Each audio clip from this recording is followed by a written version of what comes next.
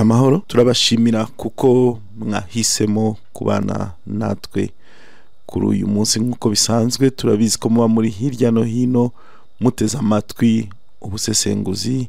Ikiganiro cya NHFM ikaba radio y'icyitegererezo. Ngiye rero ubaha ikaze, ndi Patrick Uwineza nk'uko bisanzwe. Ntago mba ndi jyenyine, murabizi ku meza y'ubusesenguzi kumwe n'abasesenguzi dufatanya muri iki kiganiro. Nkaba nagira ngo mpe ikaze Dr. Sis Jean Damascene dushimira kuri uyu munsi. Hanyuma ngira nti ikaze Dr. Amahoro. Nkuko mwabyumvise turi kumwe na Dr. Sise, kandi na mukanya turaza kuba turi kumwe na Dr. Manirere nkuko bisanzwe nyine muri iki kiganiro. Hanyuma tukaba tuje kubana namwe mu mpera z'umwaka wa 2023. Uyu munsi rero nkuko dusanzwe tubigenza kuri NHFM tukaba tugira umwihariko wuko buri kwezi kuri Energy Radio tugira uburyo bwihariye bwo gusesengura indangagaciro cyangwa se icyo twita insanganyabiganiro. Ibi ngibi tukabikora tugamije kurushaho kugira uruhare mu kubaka umuntu wuzuye, ushoboye, ushobotse, ushobokanye n'abandi, akagira imbaduko, ubwaguke, kandi akazira ubwiko mu guhugukira gukora icyiza neza. Ibi rero tukaba tubikora mu gushishikariza abanyarwanda n'abaturarwanda kwagura amarembo, kurushaho kubaho hari abantu biteguye gukora icyiza. Akaba ari muri uru rwego Energy Radio itegura ibi biganiro. Hari igihe muri aka kanya wise ibi ngibi twagira ngo tukubwire ko tuguhaye ikaze iwabo w'ibyiza. N'urugendo twiyemeje gutangira igihe twatangiraga iki gitangazamakuru, kandi tugashimishwa nuko hari icyo bimara mu guhindura nyine no kubaka wa muntu wuzuye navuze haruguru. Uyu munsi rero nkuko nari mbigarutseho mu kanya, dusoza umwaka. Umwaka ni igihe kinini ariko kitari na kinini cyane, kuko kera umuntu yarebaga igihe umwaka uzarangirira akagira ngo bizafata igihe kirekire. None ubejo bundi Dr. Sis, reka mvuge ngo mu mezi make ashize aha twari mu kwa mbere, none twicaye kuri izi mikro tugeze mu kwa 12. Ubanza bitagitinda. We Imana gutije ubuzima bundi ntabwo nyine biranyaruka. Burya biremera cyane nyine wowe wawugizemo ibintu by'ingorane zitane ibyago, niho ubuti ntibushya ntibwira ibintu nk'ibyo. Ariko iyo abantu bagize Imana ikabafasha bakagira ubuzima bwiza, bakanyura mu bintu bitavuga ngo ntibagira ingorane mu buzima, ariko umuntu akazishobora kuzivamo nzitane zikazuka ukazivanamo, icyo gihe birihuta. Urakoze cyane Dr. Sis. Ngira ngo nkuko wabivuze hari aho bigera bikihuta. Reka muri uyu mwanya tunabonereho nyine ubwo tugenda tugana mu bihe bisoza umwaka, ku bakunzi b'ubusesenguzi bwimbitse, ku bakunzi ba Energy Radio, twihanganishe kandi dukomeze abanyuze muri ibyo bihe. Turabizi ubuzima nabwo ni nk'imisozi, ni nk'imihanda, bimwe biba bimanuka ibindi bizamuka, bubabwira handi bucya, kuko ibyiza n'ibibi birajyana. Hanyuma rero nkuko nyine twari twabivuze, mwumvise ko umwaka wose buri kwezi twagiye dufata ikiganiro cyihariye tukita insanganyabiganiro. Umutwe w'ikiganiro turawusesengura tumara amasaha 2. ntago ubundi byoroshye ko usanga abantu bafata umwanya uhagije wo gusesengura ibyo tugiye kugarukaho muri iki kiganiro, ariko twahisemo kubategurira inshamake y'ibyo twagarutseho muri uyu mwaka kugira ngo turebere na hamwe, namwe muraza kudufasha mutubwire niba ibi twaganiriyeho hari icyo byaba byaragufashije muri kwa kubaka, muri rwa rugendo rwo kwiyubaka. Nanjye n'umwanya mwiza wo kongera nkabirebamo, nkirebaho, nkiyibutsa, havuga ngo ngize amahirwe uyu mwaka nyine nkawambuka, nzawambuka mfite iki mu gaseke k'ibyiza kanjye. Nibyo rero twazindukiyeho, nibyo tuza kwirirwaho n'urwo rujyano twagiyemo muri uyu mwaka. Nkaba rero nagira ngo mpamagarire mugenzi wanjye hano ku meza y'ubusesenguzi Dr. Manirere atubimburire. Manirere, mu kwezi kwa Mutarama twari dufite insanganyabiganiro. Iyo nsanganyabiganiro yari ifite uko iterura. Nagira ngo tujyane muri ino gahunda. Yateruraga igira iti kwagura amarembo, umuharuro ndumburamihigo yagutse. Nuko twatangiye umwaka. Yego, ni ikibazo twibazaga kandi tukaba dutekereza ko abantu bose babashije kwagura amarembo muri uyu mwaka, tukaba ari cyo twatoraga tuvuga ngo byagura imbago z'ubigeraho, byagura ubushobozi bw'ubigeraho, byagura umubano w'ubigeraho, byimakaza ubufatanye mu bantu ndetse no hagati y'ibihugu. Ibyo ni kwagura amarembo. Iyo rero ubivuze gutyo ushobora gutekereza uti ese ubundi byashingiwe kuki iki gihe tunatekereza kuzana insanganyabiganiro? Umwaka urashize rwose umuntu abibaze, kuko tugeze mu kwezi k'Ukuboza. Kwagura amarembo twashishikarizaga abantu ko badakwiriye kwigarukiraho ngo umuntu yifunge abeho wenyine ahubwo agende. Ndibuka ko iki gihe twanagarutse kuri bya bindi tuvuga ngo ifuni ibagara ubucuti n'akarenge, yewe ndetse tunagaruka ku ngendo zimwe na zimwe zigenda zikorwa n'abayobozi b'amatsinda bakajya ahandi bari gushaka umubano, bari gushaka umubano, kuko twabyise ko baba bari gushaka amaboko. Hanyuma ariko wagaruka ku irembo muri rusange. Icyo gihe Dr. Sisi dusobanura twavuga ko irembo buri turimenyereye nk'ibikingi by'amarembo, umuntu akagira ikiburyo akagira n'ikibumoso, ariko ingano y'ikiribuza niyo ikubwira uko ukwiriye kunganisha ayo marembo yawe. Umuntu ashobora kugira irembo ritoya rikaba ryamubuza ko hari ibintu runaka byinjira. Hanyuma icyo gihe Uwineza yagarutse ku kintu gikomeye cyo kuvuga ngo abantu dukwiriye kugira ubumenyi nyambukiranyamipaka. Nyambukiranyamipaka nibwo butuma tunagera ku kwagura amarembo, noneho ukaduhindukira koko umuharuro utuma twesa imihigo. Urakoze cyane Dr. Manirere. Ngira ngo nkurikije uko ubiteruye, ndi kumva ahubwo wagira ngo abakunzi bacu bakwiye kujya ahubwo dukora ikiganiro nk'iki ngiki imbere, bakagenda bareba niba ibyo babishyira mu igenamigambi ryabo.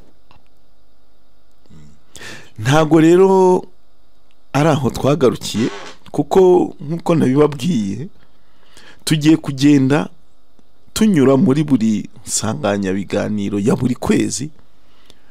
Wowe wadukurikiye kuva icyo gihe ukagera uyu munsi, uze kutubwira cyangwa se uze no kwibwira, kuko ntabwo ikigambiriwe ari uko ubwira Energy Radio ibyo wakoze mu igenamigambi cyangwa mu biki, ahubwo ikigambiriwe ni ukureba urugendo ibi byagufashije gukora muri ya gahunda y'iterambere ryawe wowe udukurikiye. ntabwo twagarukiye ku kwagura amarembo nk'umuharura ndumbura mihigo yagutse, ahubwo twarambutse tujya muri Gashyantare aho twaganiriye indi nsanganyamabiganiro, twayigarutseho ukwezi kose, tuyigarukaho nanone muri buri kiganiro cyose cyatambutse kuri NH, niyo mpamvu tuyita insanganyamabiganiro.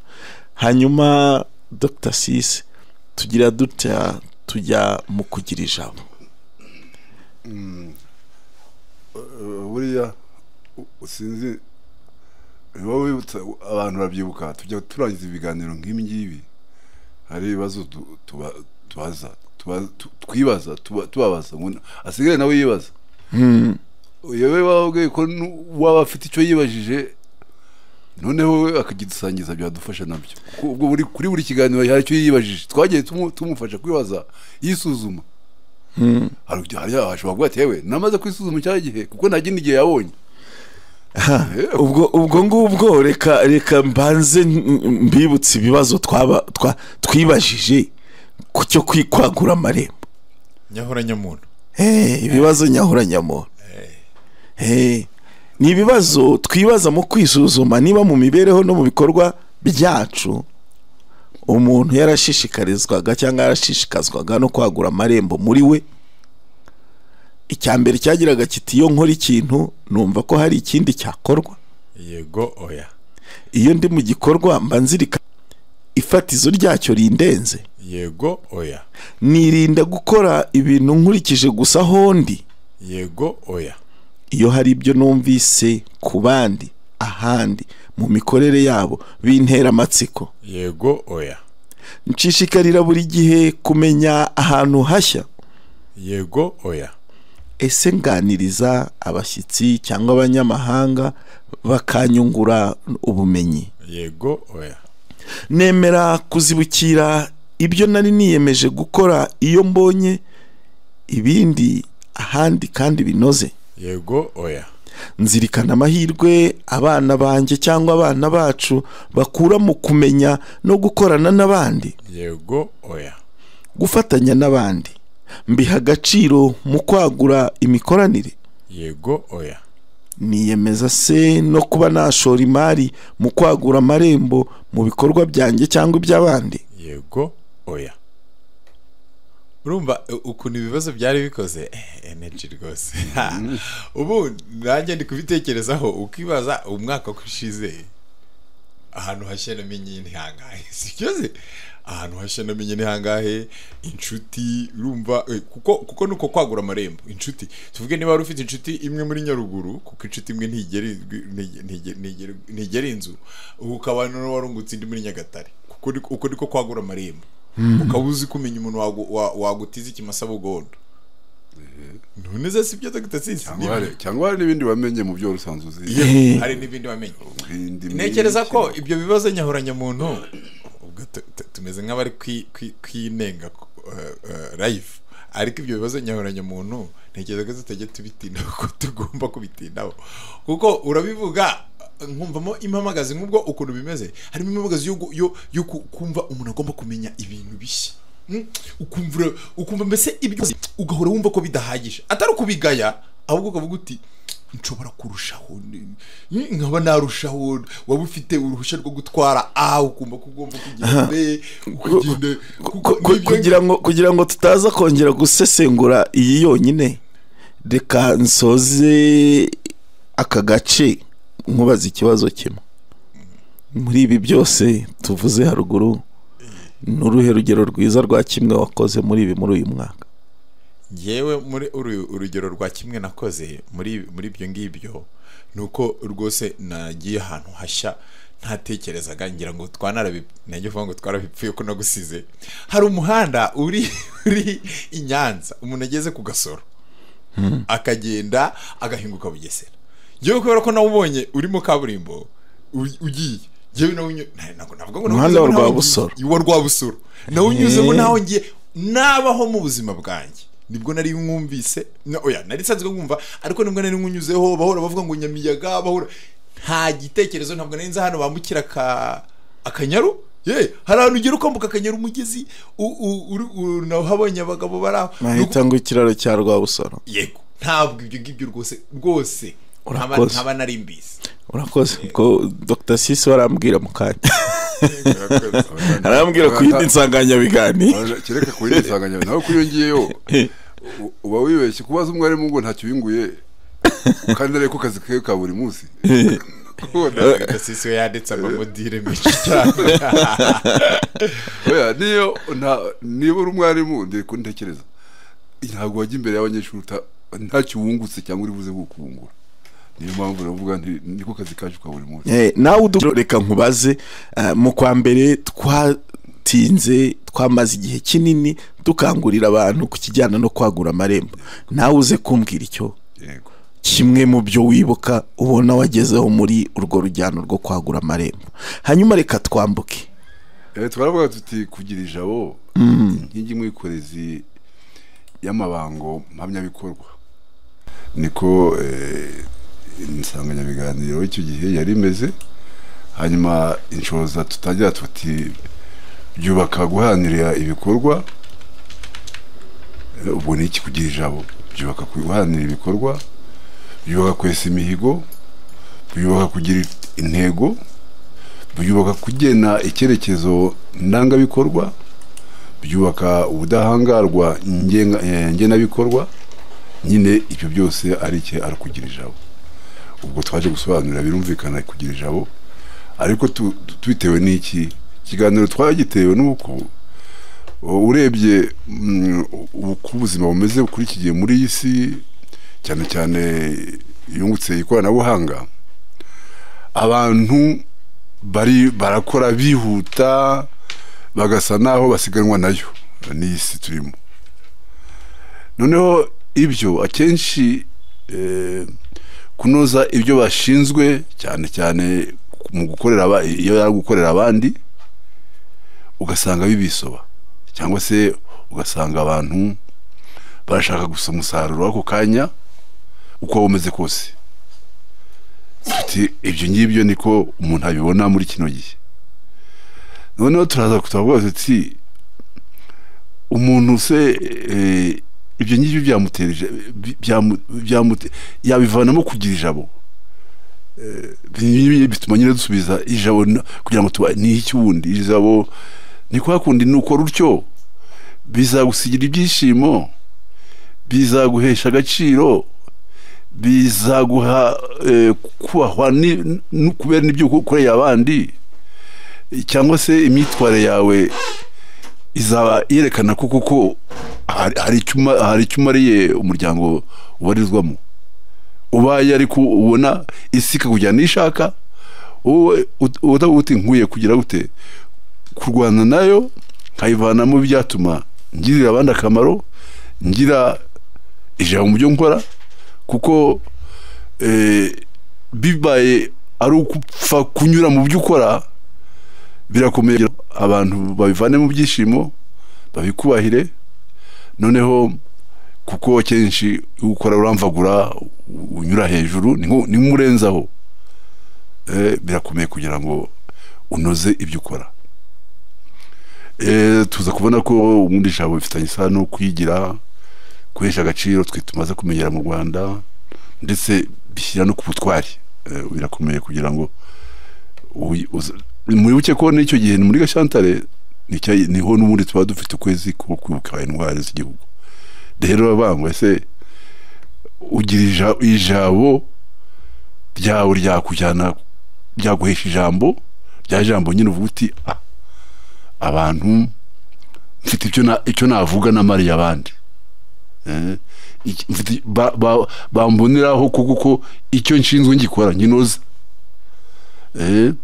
Noneho bitaravuga ngo ndabakorera ku bazandate, kuko n'uri kugira ijambo kwirirwa biririmba ku muhanda. Ahubwo ni ukuvuga ngo icyo nkora ndagishinzwe, ndishyizeho umutima, kandi kizavuka mu byanze bikunze. Niba bigenze bityo nuko abandi bazasiga bavuga bati aragishimirwa.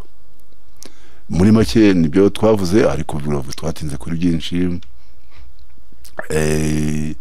Kumva ko umuntu nyine ko akwiye gukora ikintu, cyane cyane tunibutsa ngo no mu ndirimbo yacu yubahiye igihugu hari n'igitero kirimo irangizwa no kuvuga ngo uki umaze ijabo ryawe igihugu cyacu ijabo ryawe riguha ijambo nawe munyarwanda ni kubyumva ukwiye kubyumva kuko indirimbo ibariza igihugu ntiyahimbwe n'abanyarwanda bose ariko abanyarwanda bose barayemera cyane ko mu byo twatoye twutora itegeko nshinga iyo ntero itegeko niyo ndirimbo iri mu itegeko nshinga ryacu uriya n'abantu batabyuka rero twemeje itegeko nshinga twemera n'ibyo n'ibirimo byose harimo no kuvuga ngo twiteguye gukora ku buryo twabana ijambo igihugu cyacu gikora ijambo rigihesha ijambo mu ruhando mpuzamahanga.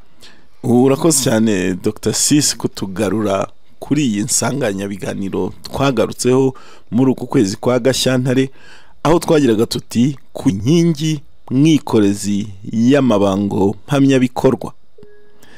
Aha rero nibyo twahibajije byinshi twahaganiriye byinshi kubahibuka kuko muri bya bibazo 10 nyahuranyamuntu naho twibajijemo ikigira kiti iyo nkora ikintu numva ko nkwiriye kukinoza. Yego oya ariko unagarukiye aho ngaho iki kibazo kirakomeye si ikintu bita gupfa gukora ntago nyine twasesengura gupfa gukora ubundi byo urumva ni ikibazo ntabwo uzi ibyo ukora nugira imana biraricyo birangezaho ariko nugupfa gukora nyine cyangwa se ntacyo ndageraho gupfa gukora hanyuma nkwiriye kukinoza. Aka ni akanya keza nabonye hari abantu bari kujya bakomanga bantu mukomanga rwose twagira ngo tubabwire ko turi buze kubakingurira turi kubinyuranyuramo vuba kugira ngo tuze kureba ko tugera mu nsanganyamabiganiro twari tugezeho muri uku kwezi. Hanyuma muraza kuza kuduhamagara turaza kujya inama turabaha umwanya muhamagare mutubwire ese murumva ari iki twanoza se izi nsanganyamabiganiro ni iz'umumaro ese izi nsanganyamabiganiro tuzazikomeza tuzazigenze gute tujye tuzibaha gute. Hanyuma imirongo muza kuduhaho ibitekerezo n'inyunganizi ni 0780321111 ndawusubiramo 0780321111. Hari n'undi murongo wa Airtel ni 0723777290 naho ndawusubiramo ni 0723777290 ngira ngo iyo niyo mirongo mwaduhaho ubutumwa na bwite zacu nti uyifite yaduha ubutumwa hanyuma tukaza kubusangiza abandi. Aho rero nkuko Dr. Manire na Dr. Sisi bari babivuze nuwagarukira ku kibazo kimwe nubwo nta kwibuza gushyiraho nk'ikindi cya kabiri twabajije aho umuntu twibazaga ngo ese buri gihe ndangamira buri gihe umuhigo uhamye. Ibi bibazo biba bikomeye ari ibyo kwibaza koko umuntu akisubiza atibeshye. Hano ntago tuba tukubwira ngo usubize runaka cyangwa runaka wisubize urebe icyo ukora muri uru rugendo. Ni nyahuranyamuntu nyine nyahuranyamuntu nuvuga ngo winjira mu kwisohokamo. Padiri Manuel imwe mu nsanganyamabiganiro yageze gutukana ibyo bintu bamubwira abantu ngo murumva atari kugora abantu n'ukutugora nyine muri none se ubuzima ko bugoranye kuko abahanga muri filozofiya ba Socrate bajyaga bavuga ngo kubaho ubuzima udashobora kwibazaho ibibazo birutwa nuko utabubamo. Kandi koko muri iki gihe impamvu abantu banywa ubutumwa bw'udundo ubwonko tukanywa ibiyobyabwenge tukagira gute ni ukubera ko tudashaka kwibaza ku buzima. Ni ukuvuga ngo ufite urugo ufite umugore n'abana cyangwa se uri umusore uri gukora ibintu runaka ntushaka kubyibazaho, noneho kugira ngo utabyibazaho ushaka ibintu bigushyira, hari terime bajya bakoresha, ntabwo navuga ngo ni nziza ariko ihuye n'ibyo ngibyo biba byabaye bituma uri bube horo, kujya horo, nuko babyita ngo kujya horo. Ntekereza ko ari kujya horo nyine ukajya ukaba wagiye kure y'ubuzima yaho ugomba kuburi. Noneho iyo umuntu amaze gushyira dundu ubwonko muri ibyo ngibyo, kuko urumva ni ukwibaza ngo ubuzima ntashobora kwibazaho ikibazo, kuko nibwo ujya kureba abantu bakuru nk'abadogiteri seze gugete ariko sisha wowe uri gutekereza akabikubaza nyine gugete wowe uri gutekereza, kuko nicyo bita inyahoranyamuntu. Urakoze cyane Manirere, ngira ngo twarambutse tujya mu kwezi kwa Werurwe. Dutangira iki kiganiro twatangije indirimbo igira iti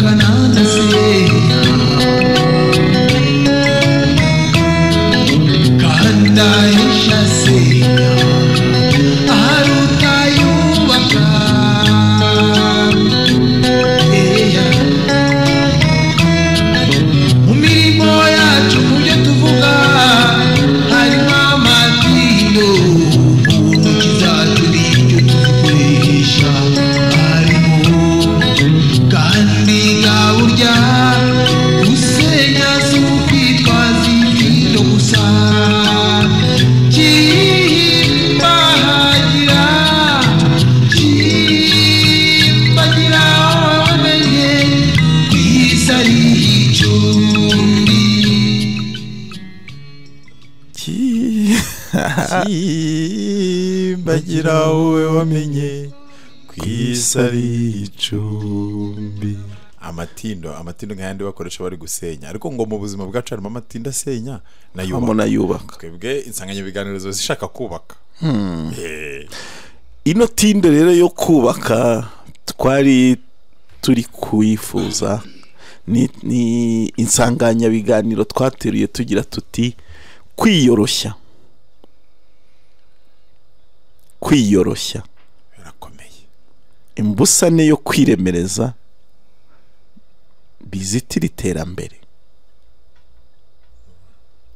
Kwiyoroshya twateruye inshoza tugira tuti bisigasira imibanire, byagura amarembo y'uwabyimakaje, bifasha nyirabyo kwakira byose yaba ibigoye n'ibitagoye, byubaka icyizere mu bantu, bifasha uwabyimakaje kureba imbere, bikagwiza n'umubano ususurutse. Aha rero mu kwiyoroshya twari tugamije kugaragaza ko mu bucogocogo bw'ubuzima bwa buri munsi bigaragara ko kwiyoroshya usanga bigenda birushaho kugorana.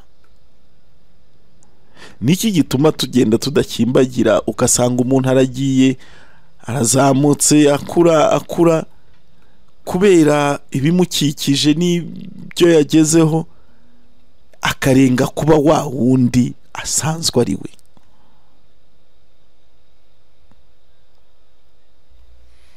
Aha rero byatumye tureba tuti kuki tutakumva tunarebe n'agaciro ko kwiyoroshya, ngo twibaze icyiza n'ikibi, hanyuma tumenye icyo duhitamo, twirinda kwikuza. Aha rero twasanze indangagaciro yo kwiyoroshya hari benshi bayitakaje, ugasanga abantu benshi barinyiza abanyabwenge, abandi barigize ibihangange, abandi barigize abaneguranye, abandi barigize banyamwigendaho, aha hirya no hino ugasanga intambara muri bo, intambara mu babo, intambara hirya no hino ziraca ibintu. Aha rero niho Energy Radio yavuze iti nyabuna tugaruke ku isoko y'abakurambere bacu bahimbye bakanashyiraho izi ndangagaciro. Iyi nayo yagira ikifasha mu gutuma abantu bagwiza umubano ususurutse, mu gutuma abantu bareba imbere badatitira, ahubwo bakareba imbere bafite icyizere cy'ibyiza bari gukora kandi bazanasarura, bigatuma abantu barushaho kwizerana n'ibindi. Aha rero naho hari ibibazo twibajije, ari byo twita ibibazo nyahuranyamuntu ku kwiyoroshya mu rwego rwo kwisuzuma niba mu mibereho no mu bikorwa byacu dushishikazwa no kwiyoroshya muri twebwe. Ese nkubaze wowe udukurikiye muri aka kanya, aho urazirikana agaciro ko kwiyoroshya mu buzima bwawe? Ariko muri ibi bibazo twari twagize tuti niyumvamo ko nta kindi ndicyo uretse kuba umuntu. Yewe hari abagira batya tuzi icyo ndicyo, abandi bati wowe uranzisha. Kuri Energy tujya tugira tuti yamba dufite n'ikiganiro cyitwa gutyo. Nzirikana ko ibintu byose bibaho bifite iherezo. Ese wowe udukurikiye muri aka kanya cyangwa ngewe kubwira, ntaba nzi ko buri kintu cyose na buri wese agira iherezo. Rizaba irihe? Iyo hari ikigoyi kimbayeho ndatuza nkacyakira niyoroheje. Iyo ndahantu hari amakimbirane ndoroshya simbe gashoza ntambara. Nirinda kubaho ngaya cyangwa nenga intege nke z'abandi. Mwitsinda, ishyirahamwe cyangwa ahandi duhurira, nemera ko n'abandi bafite ibitekerezo bizima. Iyo hari icyanshobeye nca bugufi nkajya kugisha inama. Urumva iyo uhora wumva umuntu ukaze urarenze iyo mvugo ntikakoreshwe. Iyo urenze iyo wiyumva kurenze uburenze iki mbese? Uburenze umupaka, uburenze ukurenga nyine tutokonya la tete. Uko ugenda usimbuka bajya bavuga ngo usoroma ibimusumba yihanganira ibimutokoza. umva kandi umva ikindi kibazo, nirinda kwirengagiza abo twabanye igihe nari ku rwego runaka. Reka dushimire Imana ko babonye poromosiyo runaka muri uyu mwaka, ariko tubabaze niba baca no kuri ba bandi bakongera kubuka no kubasuhuza, cyangwa niba bahura nabo bakavuga batari ko hari ahantu nkuzi, ahantu tuziranye hashize amezi atarenga 6. Oya ibyumweru 2 ko ntari kukumenya, ntabwo ndi kukumenyana. Ibi bintu murabirya, izi mbada n'ibiki, ibi bintu bihariya birandi bya bindi baba ibintu birimo umwanda. Nanga kuba nyamwigendaho ngasabana fatanya n'abandi. Mu buzima bwanjye bwose mparanira icyatuma nubaka ubwiyoroshye. Ibyo ni ibibazo twibajije kuri iyo nsanganyamabiganiro muri Werurwe. Hanyuma Werurwe yose tuganira kuri iki kigaruka ku kwiyoroshya, twibaza niba yaba imbusane yo kwiremereza bizitira iterambere. Muri Mata rero twagarutse ku yindi nsanganyamabiganiro, twari tugeze mu gihe twibuka jenoside yakorewe abatutsi ku nshuro ya 29. Aha twateruye tugira tuti kwibuka twiyubaka. Yego, ibyo ni nk'uko abanyarwanda bose babizi, ni ukwezi abantu bakwiye gusubira inyuma bakibaza, ariko kandi bakibuka. Gusa igihugu kivuga twibuke twiyubaka niyo yari insanganyamabiganiro byari byatoranijwe kuzaganirwa ku banyarwanda mu ahantu hose bari kujya bahurira muri yo mu minsi yabigenewe no mu kwezi kose. Abanyarwanda rero muri rusange by'umwihariko urubyiruko, mu byo twavuga icyo gihe, dufite inshingano zo kwigira ku mateka no kubungabunga ubumwe bw'abanyarwanda bwo musingi w'ibikorwa byose n'iterambere rirambye. Iyo nicyo twasabwaga kandi n'ubu tunabisabwa. Noneho tuza kumenya akamaro, mbese umwanya tufatira iki igihe cyo kwibuka jenoside yakorewe abatutsi muri 1994. Twibukanya ko ari umwanya wo kugaruka ku mateka yayiteye iyo jenoside, cyangwa se urugendo twagenze mu mateka yacu akatugeza kuri karundura ya jenoside yakorewe abatutsi muri 1994. Ni igihe cyo gusuzuma aho u Rwanda rugeze rwiyibuka no gufata ingamba zo gukomeza guhangana no gutsinda ibyo ari byo byose byasenya igihugu cyacu u Rwanda. Icyo gihe rero murabyibuka, ni ikiganiro muri rusange cyari cyateguwe kugira ngo kibwirwe abantu bakiganireho. Harimo ingingo umuntu yagarukaho, zimwe ya mbere ikaba yerekeye ubumwe bw'abanyarwanda mbere y'umwaduko w'abakoloni, kuko hari n'amateka y'u Rwanda kandi atujyana cyane cyane mu gihe cyo atujyana mu amateka yigishwa abantu atangira kubereka ko batanahuje, badahuriye hamwe. Hari buri wese afite uko yaje mu Rwanda, noneho bisa n'ibyubaka nyine kudahuriza hamwe, kandi nyamara abanyarwanda mbere y'umwaduko w'abazungu nyine bari bahujwe n'ubumwe bwabo. Nibyo byabarangaga mu mitegekere, mu miyoborere, mu mibanire, mu mihango bakoraga. Ubumwe bwari ikintu abanyarwanda bakomeyeho.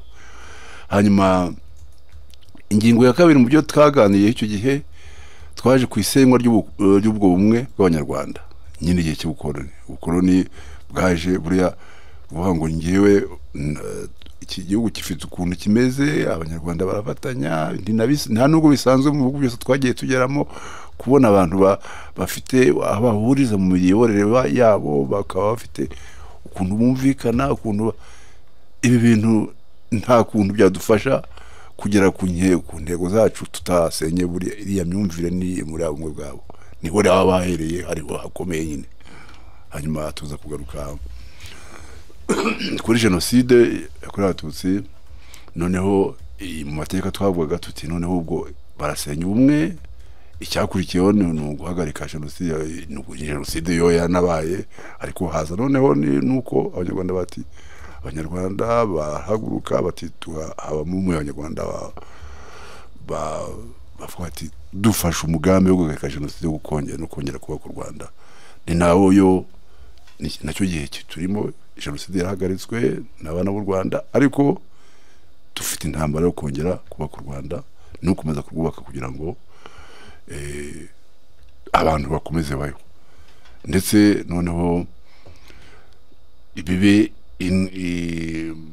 intego ya buri wese kugira ngo twimakaze umuco w'amahoro, twamaganire kuri ibikorwa byose ndetse n'ibikorwa cyangwa se n'amagambo, bise ibikorwa n'amagambo ayo yose agaragaramo ingengabitekerezo ya jenoside.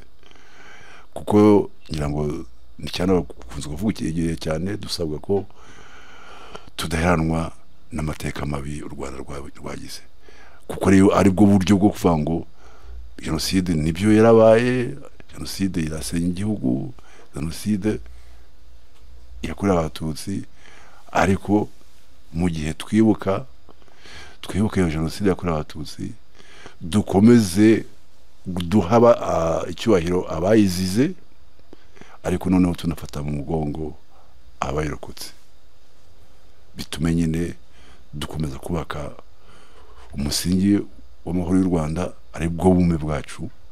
Hanyuma abantu bati twibuke twiyubaka, tudaheranwa n'amateka mabi twanyuzemo. Iyo nsanganyamabiganiro rero ya Mata 2023 yanagikurikiwe n'insanganyamabiganiro ya Gicurasi 2023, bisa nkaho niyo ngo bijya guhura cyangwa se imwe ari gifasha ikindi, kuko muri Gicurasi ukwezi kwakurikiyeho twagize tuti kutavangura inkingi nyubaka bumwe n'ubufatanye. Hanyuma iki gihe tuvuga ko kutavangura ariko ari byo byubaka umurongo mboneza bikorwa, bikubaka ubutwererane ngiro, bikubaka umurimo mboneza bufatanye, byubaka ubwuzuzanye mu bantu, byubaka icyizere mu bantu bari hamwe, byubaka icyerekezo mpuza abantu, kandi bikumira amakimbirane, urwango, urwikekwe n'ubugambanyi. Ibyo no kutavangura. Icyatumye iki tukigarukaho nuko gusa umuntu ubundi muri rusange uko abaho akaba umuntu wuzuye, akabana n'abandi ari uko nyine ari kumwe n'abandi, ariko iyo yamaze gufata abantu akabacamo ibice, hakaba twe hakaba nabo, hakaba nabo, biba bigenda byototera amacakubiri, ubuhemu, ubugambanyi, ibikorwa bya kinyamaswa, ndetse bishobora no kugera naho byagera ku gukora jenoside, nka jenoside yakorewe abatutsi mu mwaka wa 1994.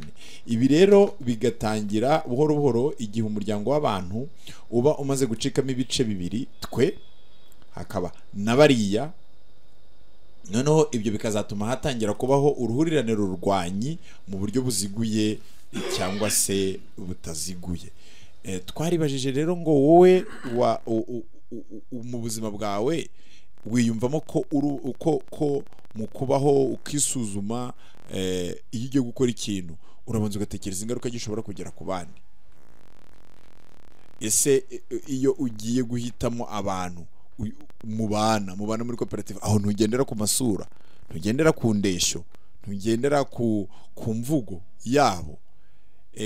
Ibyo byose bikatwereka ko ari byiza ko agaciro umuntu afite kanashingira ku buryo abana n'abandi, akarangwa no kutavangura, kuko ari byo bimwubakira ubuzima bushyitse.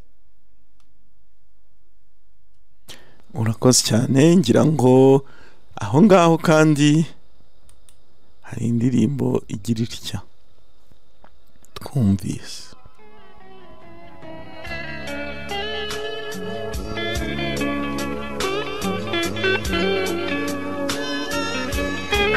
Energy FM.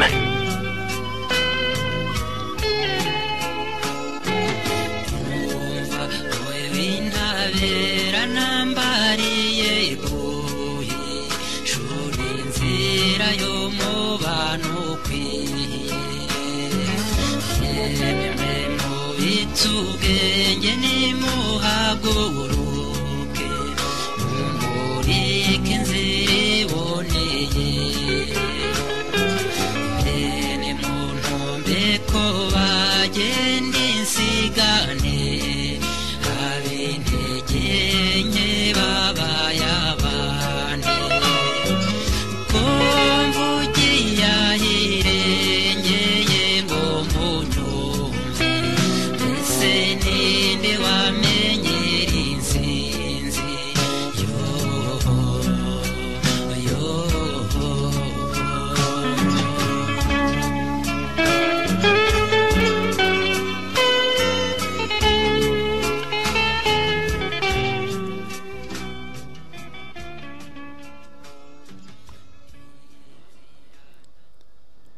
Umuhanzi Twagirayezu Cassian ati inzira iboneye twifuza nuko umuntu akwiye gukora icyiza kandi akagikora neza,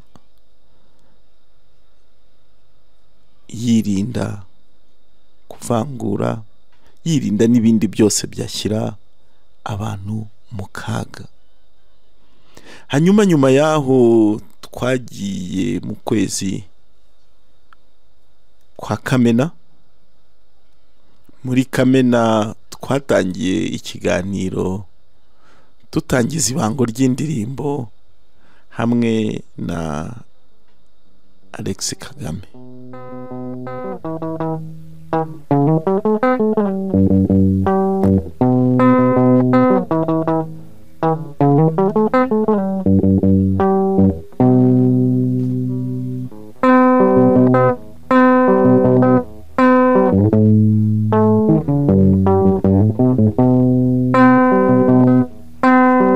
Burya gusaza no gusahurwa kuko iyo tujya ni habi. Nari iyi minsi ndayiyongeza sigara nyitera inyoni ziguruka, none iranzira nyigabije iranyiganze yo gapfusha. Cyorora ikibondo cyanjye igira hino nkuraga intwaro, nitwaje iki gihe cyose ibihe bibi byose nkabyirenza. Uyitwaje azira kuneshwa, utayitunza azira kuramba. Iyo ntwara ishimika iminsi nta yindi shaho ni umurimo.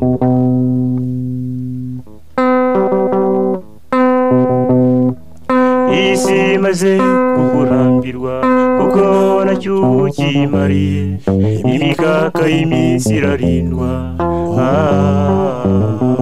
Mbese wakwizera utuzima bw'ejo udakoze ngo wiyuhakuya, uri shati witega iminsi, uri shati witega iminsi. aho wenda kibondo cyanjye, aho wenda ntuzibuka yuko umurunga w'iminsi ari umurimo. Aho wenda kibondo cyanjye, aho wenda ntuzabyibuka kuri shati wiyuhakuye, ukora umurimo unoze. Ahangaha rero ubwo ibyo ari byo byose bahita bamenya aho tuganisha, biri nkaho hari kunoga. Twarateruye tugira tuti umurimo unoze, inkingi yo guteza imbere imibereho bwite na rusange. Ngira ngo ibi byo hari sinzi niba ari ngombwa ko n'umuntu abitindaho. Mu nshoza icyo gihe twateruye tugira tuti ni inkingi yo kwesa imihigo, ni inkingi yo kuba ingirakamaro, ni inkingi yo gutera imbere, ni inkingi yo kwahuranya ibibazo by'ubuzima, ni n'inkingi yo kudakerensa amahirwe. Ibyo bikaba gukora umurimo unoze. Aha rero twavugaga ko umurimo unoze ari igikorwa cyose gikorwa hagamijwe gusohoza inshingano cyangwa se gushyira mu ngiro ibyo umuntu aba yasabwe gukora cyangwa se yiyemeje gukora. Kubinoza bikaba inshinga yumvikanisha kongera ubwiza muri ibyo yakoze mu buryo bw'inkomezo. Aha mu irangashingiro twari twarebye ko kuba hari igihe umurimo ugakorwa mu buryo bwa nyirarureshwa cyangwa se ugakorwa nabi cyangwa ugapfa gukorwa nk'uko kare Dr. Sisi yabigarutseho, byototera inzego zinyuranye kugeza n'aho bamwe babifata nk'aho atari ingenzi cyangwa se atari ngombwa buri gihe. Ibi rero twaje gusanga bituma aribwo abantu bamwe bavuga ko umuntu akubeshya kumuhemba nawe ukamubeshya kumukorera. Birababaje. Bikaza bikagira bitya umuntu akavuga ati reka mbe nihishemo hariya, wenda ukwezi nigushira bazampa icyo njyana hehe na hehe. Ariko reka nkwibarize, ibyo ukerensa nibyo bizavamo igihuhwa. Ibyo wakoze udashyizeho umutima, utanoza, nibyo bibyara ibihuhwa. Ibyo bihuhwa turi kuzuza hano kuri ino si, ibyo bihuhwa by'umushahara, ibyo bihuhwa by'umusaruro, ibyo bihuhwa byose bituruka ahanini siho honyine kuko utanoza, hari n'ahandi. Aha rero naho hari ibibazo twibajije. Mu bibazo nyahuranyamuntu, ubwo ni ukugira ngo tugende twibutsa wowe udukurikiye, uze kutubwira mu kanya umwanya uraba ari uwanyu, ugende utubwira kuri buri Nsanganyabiganiro icyo wahakoze. Muri ibi bibazo twaribajije tuti, iyo mpawe umurimo ntekereza ku bipimo byawunoza.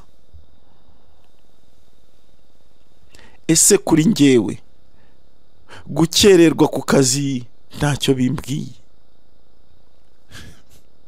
Gukererwa no kunyeza ku kazi, konsa umuhini ntacyo bimbwiye. Nteganya buri gihe itegura bikorwa mbere yo gutangira umurimo. Iyo mbajijwe ibijyanye n'ibyo nkora, mbigaragaza nshize amanga. Iyo nkora umurimo uha abandi serivisi, mparanira kuyinoza. Nzirikana se ku ihame ryo gufatanya n'abandi mu kunoza umurimo. Ngisha inama iyo mbonye hari ibikorwa nshinzwe byanyisobye. Nshimishwa no gushimirwa igihe nesheje umuhigo niyemeje. Ese aho sincibwa intege no gukomera k'umurimo nkoresha, kandi buri gihe nkoresha imbaraga zose. Mparanira buri gihe gukora umurimo unoze. Ngibyo ibibazo twibazaga urya munsi, ariko twabigaruye, kandi ujye uhora unabyibaza. Hari n'ibindi wakwibaza birenze kuri ibi ku bijyanye no murimo unoze. Twavuye aho ngaho rero turagenda turambuka ukwezi kose tuganira, hanyuma tuza kugera ku yindi Nsanganyabiganiro. Iyi Nsanganyabiganiro twayiganiriyeho mu kwezi kwa Nyakanga. Muri iyi Nsanganyabiganiro rero aho twari twaganiriye tuganira ku Nsanganyabiganiro yabanjirijwe n'icyo twita ibango ry'indirimbo rigira riti umuhanano.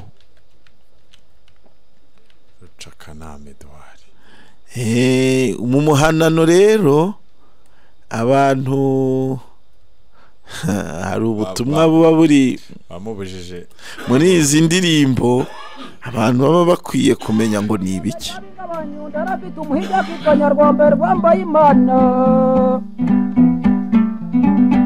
Irafitana nyina kitwa nyina ryangombe ryuko nyarwo ryangombe ryabinga banyu ndabwira umuhige nyarwamba ratimbe nyarwamba ari we. Ataguruka twegwiga mu ishyamba rya Rwengamiganyiro na Rosa n'Icimaka n'imbono ngo nambike mamuru mugera ku birenge. Arahura arahute nyarwamba ari umuhige wa ryangombe ryababinga.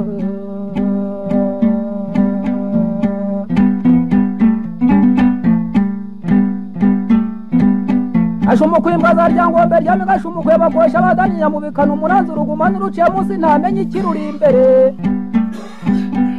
Ashumukwe nyira rutongo rutata rutamarisi imborero.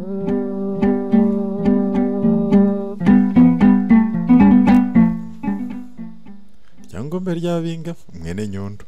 Urumva yashakaga kwambika nyina uruhuru bugera ku birenge, hanyuma noneho rero akaba kugira ngo bishoboke inyamaswa igira uruhuru runini ni imbogo.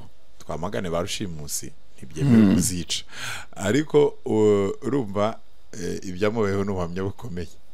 Nyina yaramubujije, nyina yanatambitse umweko mu marembo icyo bita niko babyita yego umweko yego umukandara yemwe bana bo mu byumve none se sibyo none se sibyo uragira ngo tuvuge umweko birashushanya umukandara ubwo bantu baravuga bati umweko ni igiki cye hambere aha umukandara abantu bambaraga bawitaga umweko ariko byukuri ntabwo ari bose ni ku bagore ku babyeyi bari n'abategarugori bakenyezaga ingutiya bitaga umwiko yego hanyuma rero yanze kumwumvira uko byamugendekeye byaragiye imboga imwe ivuganye Patrick byaragiye imboga imwe ivuganye ubwo rero ibyo biri kuganisha kuri cyo ngicyo cy'umuhanano uburyo abantu baguhana uburyo abantu bakubuza ibintu hariho n'ibyo utabashije kugeraho uyu mwaka cyangwa se bikaba byarakugejeje habi kubera gusa ko wanze kumva inama abakuru bakugiriye cyangwa nabo mungana yego insanganyamabiganiro Nyakanga yageraga iti kugisha inama kugisha inama ibango nyubaka bufatanye mu mibanire nk'uko Rucakanama abigarutseho muri iyo nanga umuhanano inshoza twari dufite yageraga iti byungura ubumenyi bisobanura ibyari bisobetse byubaka ubuvandimwe byubaka icyizere mu bantu byagura ubufatanye mbonezamibanire ni ukuvuga ko iyo ugisha inama bituma bikungura ubumenyi kuko hari ikintu kigushobera Patrick Mukanya ari kuvuga ku nsanganyamabiganiro yo kunoza umurimo y'umurimo unoze yavuze ati iyo hari ikinshobeye nibuka kujya kugisha inama abantanze kugikora ntabwo ushobora gukora umurimo unoze ari wowe wenyine wigarukiraho ugomba kumenya ko ibintu ukora hari n'abandi babikoze hari ababikoze mbere hari ababigerageje biranga hanyuma bamaze kurenga inzoberanyo z'ubuzima bamenya uko babigenza hari abari kubikora ubu hari n'abateganya kubikora mu hazaza yego ni byiza rero kuba wagisha iki inama ariko ibingibi byo kugisha inama muri iki gihe biragoranye kubera ko umuntu yihugiyeho abantu bahora mu tuntu twabo twose tukabura utwabo noneho warangiza ibintu byamara kukugora akavuga wibuka kujya gushaka inararibonye mu bwubatsi kuko wari uri kubaka ariko udafite ubwo bumenyi byamara kukugora nibwo wibuka kujya gushaka umuganga byamara kukugora ukajya gushaka umunyamategeko urumva ibyo byose bikagoreka ko kugisha inama ari ngombwa ariko ibi byo kugisha inama hariho imvugo icyo gihe twagarutseho hano kuri ameze bisesenguzi inabyara nenge kuvuga ngo impaka ariko zitari impaka zango turwane ariko zaba impaka zuzuzanya cyari ikintu cyo kuvuga ngo ese umuntu akugiriye inama buri gihe ugomba kumva ibyo akubwiye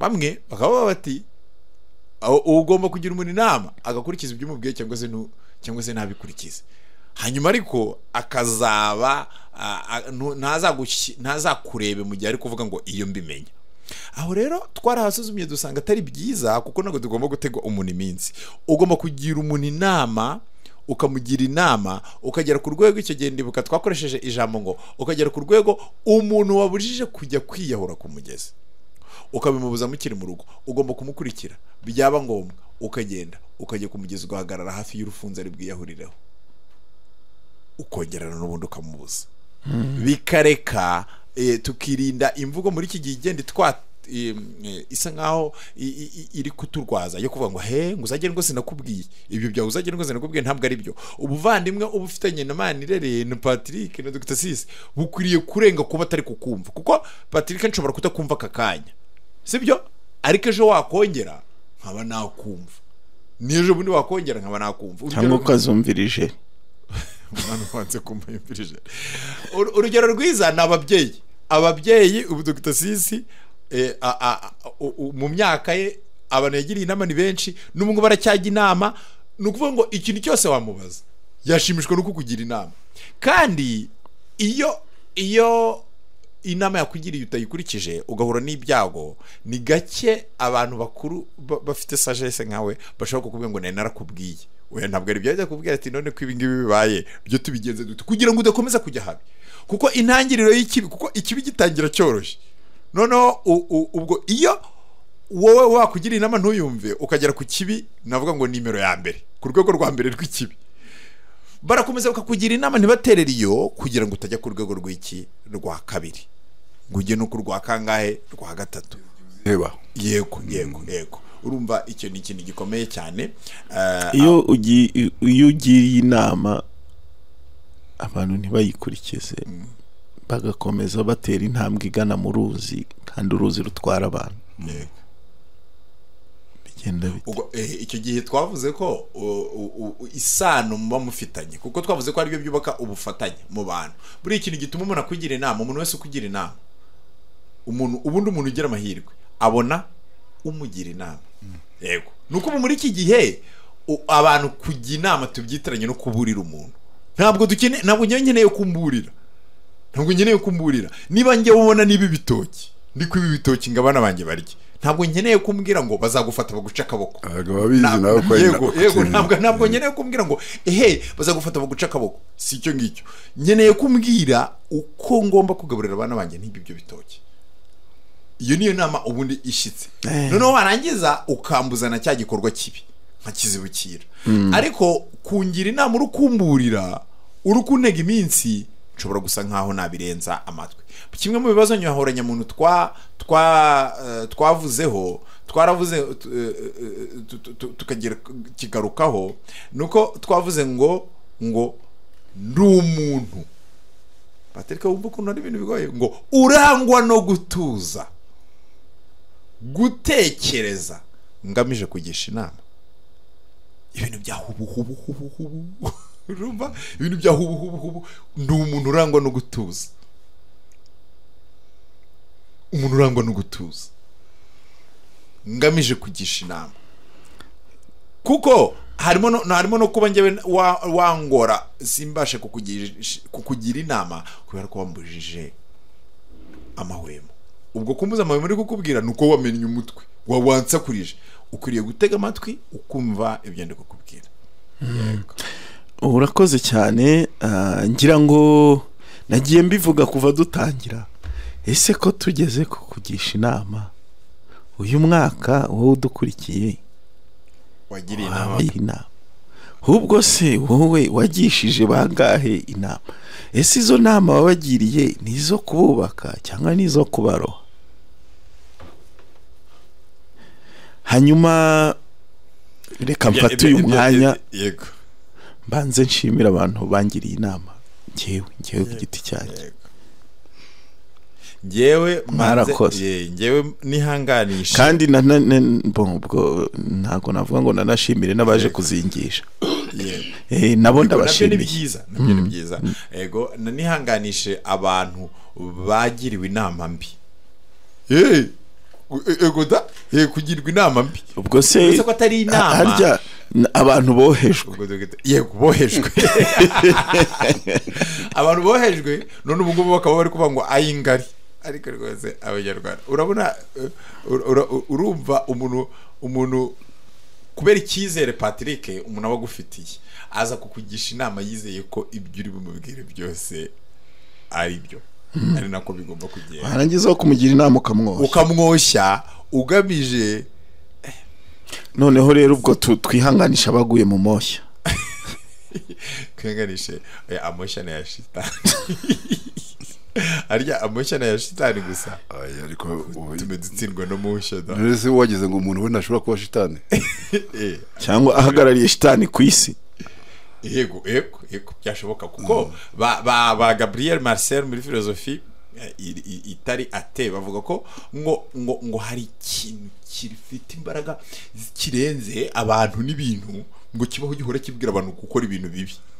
Ngo hanyuma ngo icyo kintu rero ngo abantu bakiyoboka bagahora bagitangira ubutumwa buri gihe ku buryo rero abo ngabo nabambari kuri wabonye turi kuvuga ngo ugukora umurimo unoze. Hariho n'umuntu ukubwira ukuntu uri bukore ikintu kibuka kinoza neza. Hari undi uri kwita avuga ati ubwo murahaze sha. Akabwira ati ahubwo ibyo ngibyo uri kubikora buhoro. Akabwira ati ntabwo ari byo. Mbese nk'umuntu ushobora gusanga ntibikabe rwose ariko byarabaye. Ntekereza ko n'inzego z'umutekano ziri kubikurikirana. Abantu bishe umuntu barimo kumwica ntibamuhorahoza. Umuntu arahatambuka hatambutse haba ngo mwebwe ngo muratuma babafata ngo ubusingo muri kubisha ngo mumpereze amafaranga mu bicire neza mbere. Noneho rero ubu ngubu kubera ko ubwo we ubu ubwo mu kwisobanura agomba kuvuga ati njyewe ntabwo ari njye wamwishe uretse ko namwishe mbese ni ukuvuga ngo uretse ko namuhorahoje ahubwo uwo nguwo ni ugomba guhanwa cyane ko yarashinyaguye ariko nyine urumva nyine yarashinyaguye ariko ubwo urukumva aho ngaho ukuntu bimeze ni nk'ibi ngibi nyine turi kuvuga urumva bitangira ari ibintu by'uko uri gukora ikintu kibi noneho uwe buri icyo yagombaga gukora yagomba kubavugiriza induru cyangwa akanababuza ariko nge ndagira ngo mbwire abantu ikintu cyoroshye nubwo tutari kubisesengura babyeyi mwese mwabyaye mugaheka mukubita abana banyu bagasohoka mu rugo bari kwiruka bakagenda bakurira igiti cyangwa bagahagarara mu murombero bagatinya gutaha mumenye ko muri gucukurira abana banyu imva n'umuryango nyarwanda muri kuhemukira Patrick biriya ni ibintu birambabaza ku buryo udashobora kubyumva umwana ukuriye kumugirira igitsura ariko ntumukuriye kumukuramo ijisho sibyo Dr. Sisi umwana umukuramo ijisho gute kurya avamo ijisho hari ibintu ugomba kubwira umwana ukabimubuza akabireka nawe mujije nyine abantu badakwiye kuba banagira undi ku buryo wacu umwana wawe akaboko ntiduhora tubyumva no mwitagaza umwana byo wanamuhana uko ari rwose ariko nturenze ku buryo wamukuramo ijisho oya kure ubwo n'ubwo ariko Dr. Sisi nabaciye mu ijambo kamwe nubwo ndibaciyemo umwana umubyeyi ashobora kuregwa icyaha cyo gukubita no gukomeretsa mfa kubira none se nawe yabikoze ariko umwana wawe ariko ntago ari umuntu wawe ntago ari kire wene nubwo wamubyaye bwose turashaka ko abana bacu bakura bafite ingingo zose zikora neza ntabwo dushaka ko umwana azajya agenda akaguruke barakarebesheje inyuma ari umubyeyi wabikoze hanyuma rero twavuye aho ngaho turambuka tujya mu kwezi kwa Kanama muri Kanama aho twatangiye ikiganiro turi kwifashisha ibango ry'indirimbo rigira riti mucyo twambare kubimenya yewe ubu nahisemo nzatwazanga nimbe nushaka umurikire mu runana rw'imihigo tuyishinge turahire yuko tuzahora dukunda ibyiza ubutabera n'amahoro urukundo n'ubupfura ubukire bwange ibyo ntabugaya numbeho nuteranya buzuye uratata nturi imfura niba uhora utanya amoko ngo abantu bamashane ntusumbanya n'uturere uribagira wifashe numbeho niba utunzwe nta ruswa ukura mu baturage niba useka uwabuze hirya akabura no hino niba uneguza amazuru ukazura umugara ntumbeho urumva ntumbeho niba uneguza amazuru ukazura umugara twambarire kubimena yewe ubu nahisemo nzatwazanga n'imbere nushaka umurikire mu runana rw'imihigo turishinge turahire yuko tuzahora dukunda ibyiza ubutabera n'amahoro urukundo n'ubupfura ubukire bwange ibyo ntabugaya numbeho niba ishyari riri kuzonga ugatera aha twateruye muri iki kiganiro cy'insanganyabiganiro mu kwezi kwa munani ahangaha hari muri Kanama tugira tuti kugira ishema izingiro ryo guhamya ibigwi no gutera imbere ibiganiro rero sinzi niba muri kugenda mubyumva bigenda bigira aho bihuriye byose. Urabona tugeze kuvuga bya bintu by'ijabo, ijabo ukaba tugiye kwishema, ariko mu kanya tukavugaga abantu bakerense ibyo bakora. Ibyo byose ntabwo byagutera ishema, ntabwo wagira ishema ryo kubona ibyo nibyo ari kuvuga ati ntumbeho. Ibyo byose ari kuvuga ntumba ntabwo biteye ishema. Nibyo twaravuze tuti ishema kurivugaho ni ikintu gikuye muri iki gihe, bitewe n'ibyo byose wumva. Ishema ubundi ni iki? Ishema ni ukumva umuntu yishimiye icyari cyo, uko byakora, icyari cyo uko Imana yenda yamuhaye ubushobozi runaka, ariko bikamuviramo kuba akora ibintu bifitiye akamaro cyangwa se ibyo yagezeho, noneho bikamutera kuba bimuhisha icyubahiro, akubahwa n'abana, akabyishimira, abandi bakabyishimira, bikamuviramo icyubahiro cyo kubahwa n'abandi no kubagirira akamaro. Noneho tuza kuba dukwiye kuganira n'abanyarwanda kuri ibi ngibi, tuvuga tuti mu nshoza tuti ishema ubwabyo, kugira ishema bishishikariza umuntu gukora ikintu. Iyo ukoze ukavuga kikagutera ishema, icyo ishema biguteye bigushishikariza kurushaho gukora. Tuti byimakaza buri gihe kurangamira umuhigo tuzi icyo ari cyo. Noneho bikangura ubushake mu muntu, kugira ishema bikangura ubushake mu muntu. Kugira ishema bigena ikibariro kubarira cy'imihigo. Nuvuga ngo uyu munsi ntambwe nteye biraguha ngo natera n'indi, biraguha imbaraga zo gutera rero bikagena ikibariro cy'imihigo. Noneho bigatuma ukora kurushaho, kubera ko birashaka kuvuga ukoze ibyo ufite, byaba bike byaba byinshi, ukabikora wisuzugura cyangwa ubisuzugura, birakomera kuzigira ngo uzagere ku byinshi bibiruseho, kuko uzahora uvuga uti n'ubundi ntacyo mbese ndi gukorera ubusa. Ibyo rero ishema, kugira ishema ni ukuvuga ngo kumva neza kw'ibyo wakora uwushyizeho umutima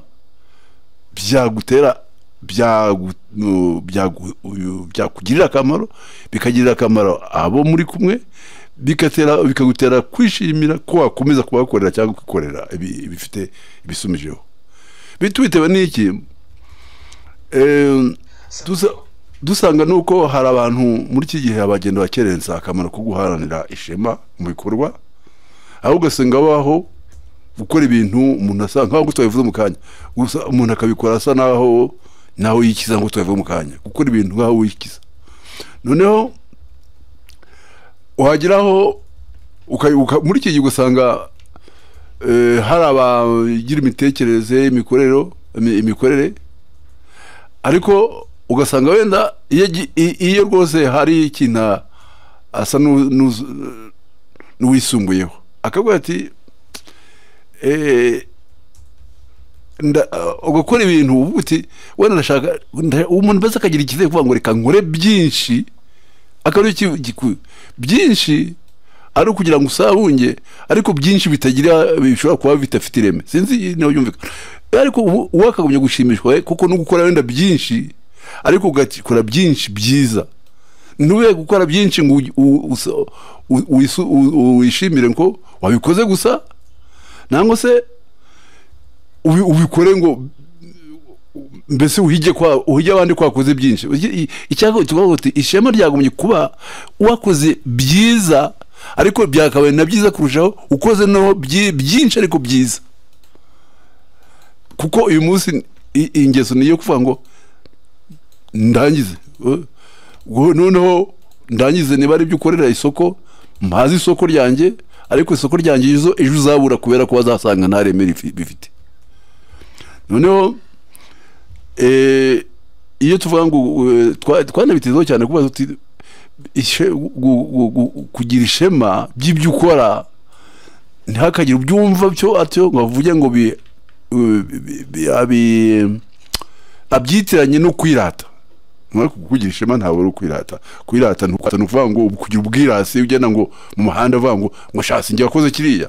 Oya, ariko nuko ngo Imana yampesheje tuvuge twatanze urugero kuko n'igihe cy'abanyeshuri baba narangiza n'iki kumva warakoze imyaka runaka wigira kuzabona impamyabushobozi, kugira ishema kuko wize neza ukabyifitiye ukagira impamyabushobozi, ukambara wa mwambaro uranga barangije biguhesha ishema, ariko ntibivuga ko kuwambara bikuviremo kwirata ko none twavuga mu kanya ko none hari abandi usumbye abandi, wenda hari icyo ushobora kuba wasumbije ariko bizagira akamaro kurushaho niba icyo kintu wasumbije ugikoresheje kugira ngo ugirire akamaro umuryango urimo. Turavuga tuti rero ni byiza kuvuga uti mbese ukaba uvuga uti nta n'icyo nshinja Imana yampaye ubushobozi ariko ndi kubukoresha neza. Noneho ntibiguteye kuvuga ngo uri umuntu kuko tuvuze kanya kwiyumva umuntu w'ikirenga, kwiyumva ko ntahuriye n'abandi, ahubwo ukumva ko bwa bushobozi Imana yaguhaye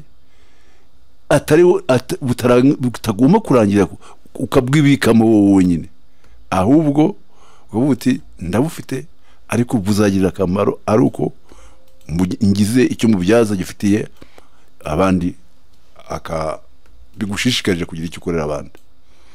Yego, ni ukuvuga ngo bituma noneho tuva mu ngingo twaganira icyo gihe utibuka twibuka ko abantu bibagora guhanira ishema iryo ryiza tumaze kuvuga. Ni izihe mpamvu abantu twabiganiriye, ni izihe mpamvu abantu zaba zibagora? Ndetse muri ibi bihe guhanira ishema tubyite ko ari imbitagihe cyangwa se tuvuge ko ari indagihe, kuko ubu ngubu birakomeye kugira ngo wumve ushimishwe no kuvuga ngo iki kintu gikoze neza, aho urabona uti mpfa kukirangiza gusa kuko byabindi byo kwikiza hoze twari tuvuga. Rero turavuga tuti dutanga n'inama z'ibintu muri kinye dukwiye kuba dukora kugira ngo abantu barusheho guharanira ibikorwa bigamije ishema ndetse n'isheja. Ibyo noneho bituma tunareberera hamwe impamvu zimwe zishobora gutuma abantu bareka guharanira iryo shema twavugaga, yenda birimo gushaka ubuzima bworoshye, koroshya ibintu ngo ni byarateye bya bindi twita ngo gutwarwa n'ibinyerera tugeze kuvuga iganira ngaha, ukumva ari byo bintu bikufitiye bikuri hafi kurusha kuvuga uti ndavunika ariko mvunikira ukuri kuko icyo mfite gifite ireme kizagirira akamaro, ndetse niyo ubona ko n'isoko abantu bazavuga ati ni hahandi tuzajya kugura, tuzajya kwa naka. Patrick Yungura urabizi ungumwe muri za business, ubwo ntukwiye kuvuga ngo uragwiza wenda ibyuma, ariko niba unabigwije bigwize kugira ngo biguhe kunoza neza ibyo ukora. None bituma uko kwiha uko kwikorera byo nisa publicité binyuze mu byo ukora neza nibyo bizaguha none isoko rinini kurushaho. Biruta kuvuga ngo nari rukanse nzana byuma mbirunda aho ngaho wenda abantu bakaza kwirebera gusa, ariko ntibashimishwe no kuvuga bati ariko ni kwa Patrick twabona ibintu bikoze neza, niwe dushaka. Ni uko bimeze, uko bivuga niko biri. Hanyuma rero tuvuye aho ngaho twarambutse tujya mu kundi kwezi. Uko kwezi kwari ukwezi kwa Nzeri, ho twagutangiye n'ibango ry'indirimbo rigira riti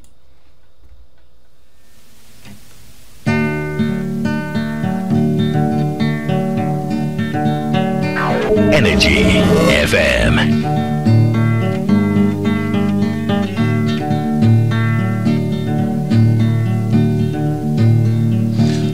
ubukene bw'akaranda si isezerano umurage w'ubugwari ntugira igitabo waba muzima yakamirwa n'amaboko agatarama mu bandi bagahuza imihigo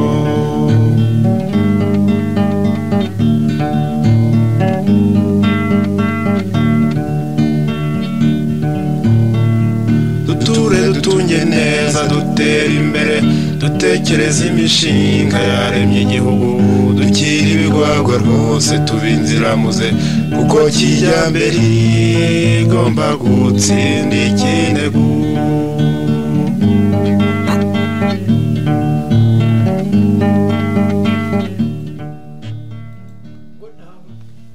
ngo nabana se yarazi kubumba inkono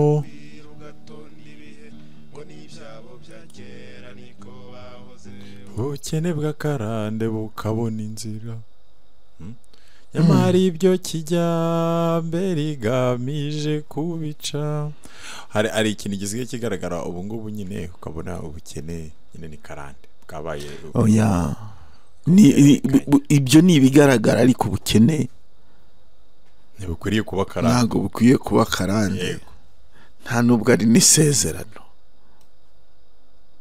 wowe udukurikiye muri aka kanya ushobora kuba uri mu bihe bikomeye bunakugarije pe ariko nagira ngo nkubwire ko ubukene bw'akaranda atari isezerano nanjye ndemezanya na nkuru nziza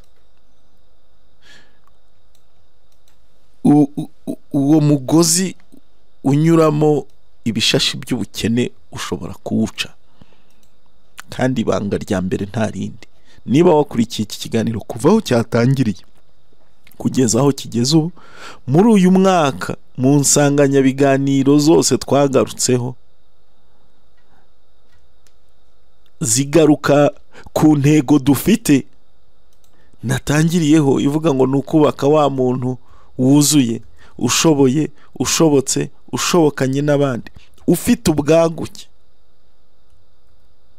n'imbaduko akazira ubwiko ibi bigatuma akora neza akora icyiza kandi neza aha rero hari ikintu gikomeye kimeze nk'icyita rusange Dr. Sisi cyitwa gukora umurimo hari aho mwumvise tuvuga ngo umurimo unoze kunoza hano rero muri Nzeri twongeye kugaruka tuba tugeze n'igihe abantu bajya mu guhinga bajya mu kugira gute bajya kwiga gushishikarira umurimo gushishikarira umurimo igifasha cyo kwesa imihigo ngengabikorwa aha twateruye n'inshoza tugira tuti bigaragaza ubushobozi bwa buri wese bituma buri wese yikamatana imbaraga yifitemo bituma buri wese aha agaciro ibyo akora bitubura umusaruro w'ibikorwa uku gushishikarira umurimo twabonye ko imbusane yabyo yimakaza ubunebwe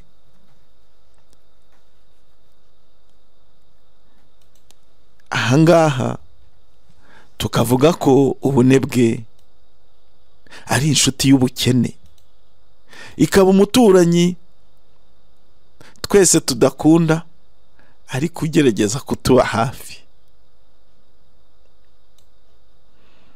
ikibazo kikaba uko mu muco w'iwacu baciye umugani ngo ihene mbi ntawuyizirikaho iye kuko usanga ibi tuvuga by'ubunebwe no kudashishikarira umurimo igenda usanga bishaka kototera abandi aha twageze naho twibaza ikibitera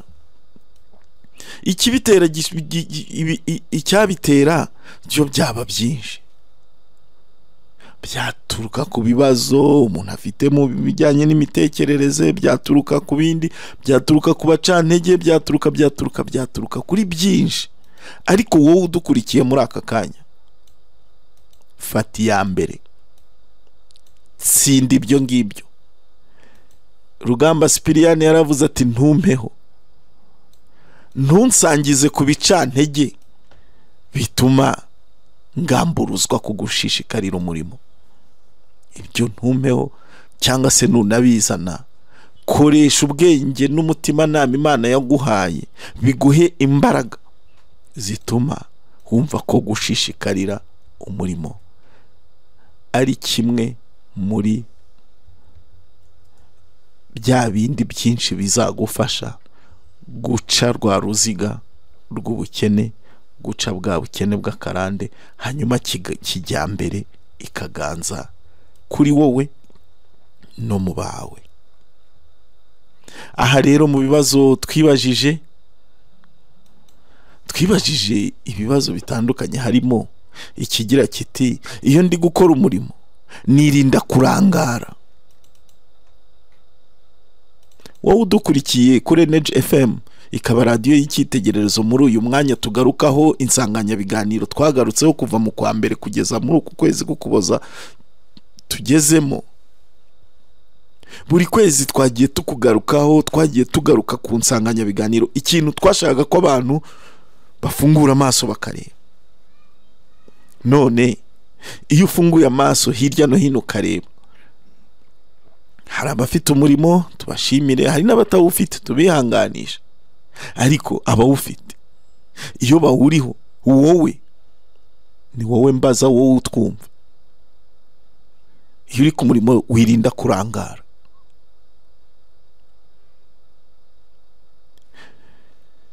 Uhuga gato ibibazo bikavuka,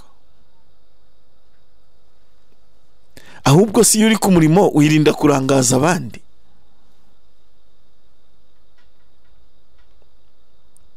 Iyo uhawe umurimo ubanza gusobanuza uburyo uwo murimo ukorwa.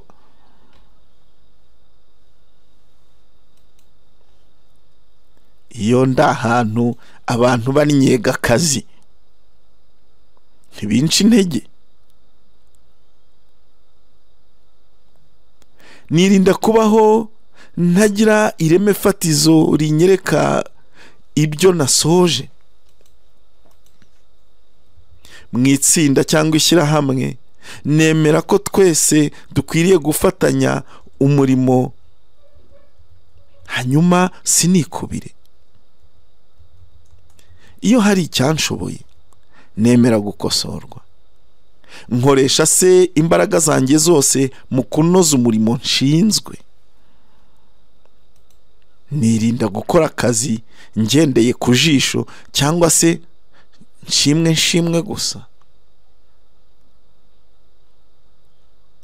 Nzirikana buri gihe akamaro k'umurimo wanjye bwite no muri rusange. Ibi ni ibibazo nyahuranyamuntu twibajije mu kwisuzuma niba mu mibereho no mu bikorwa byacu dushishikazwa no gushishikarira umurimo muri twe.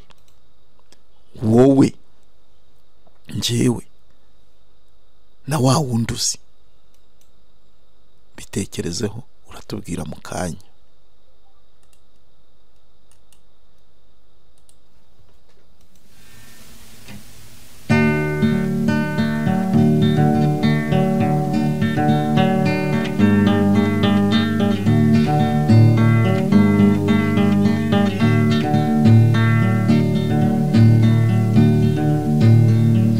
ubukene bw'akaranda si isezerano, umurage w'ubugwari ntugire igitabo, waba muzima yakamirwa n'amaboko, agatarama mu bandi bagahuza imihigo.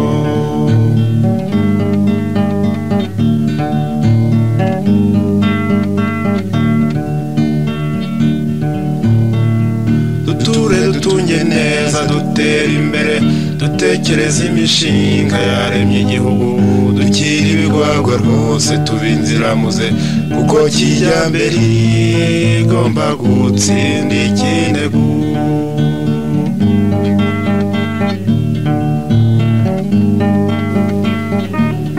Energy FM.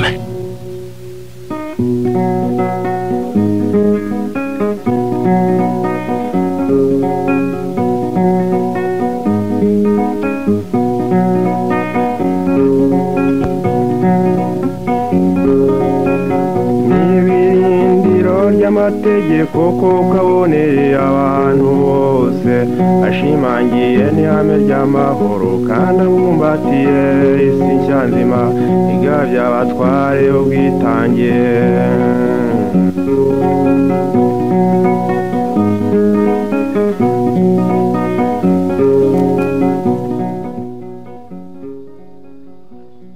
turakomeza kubashimira mwebwe mukurikiye Energy Radio, ikaba radio y'icyitegererezo. Tugira tuti murabizi ko imihogo yacu twayigize ibitambo byanyu. Hanyuma ubu ngubu turi mu kiganiro gisesengura cyangwa se kigaruka ku busesenguzi bwimbitse bw'insanganyabiganiro, ni ukuvuga ingingo twagiye duhitamo kugarukaho buri kwezi zifasha mu kubaka muntu wuzuye.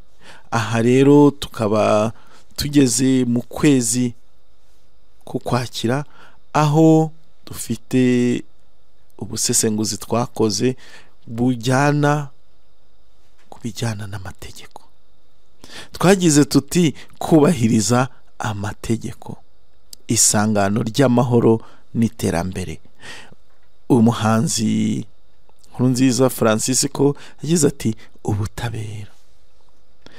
Dr. Sisi twavuze byinshi, ariko muri bike twagarutseho, gira icyo ubwira abadukurikiye.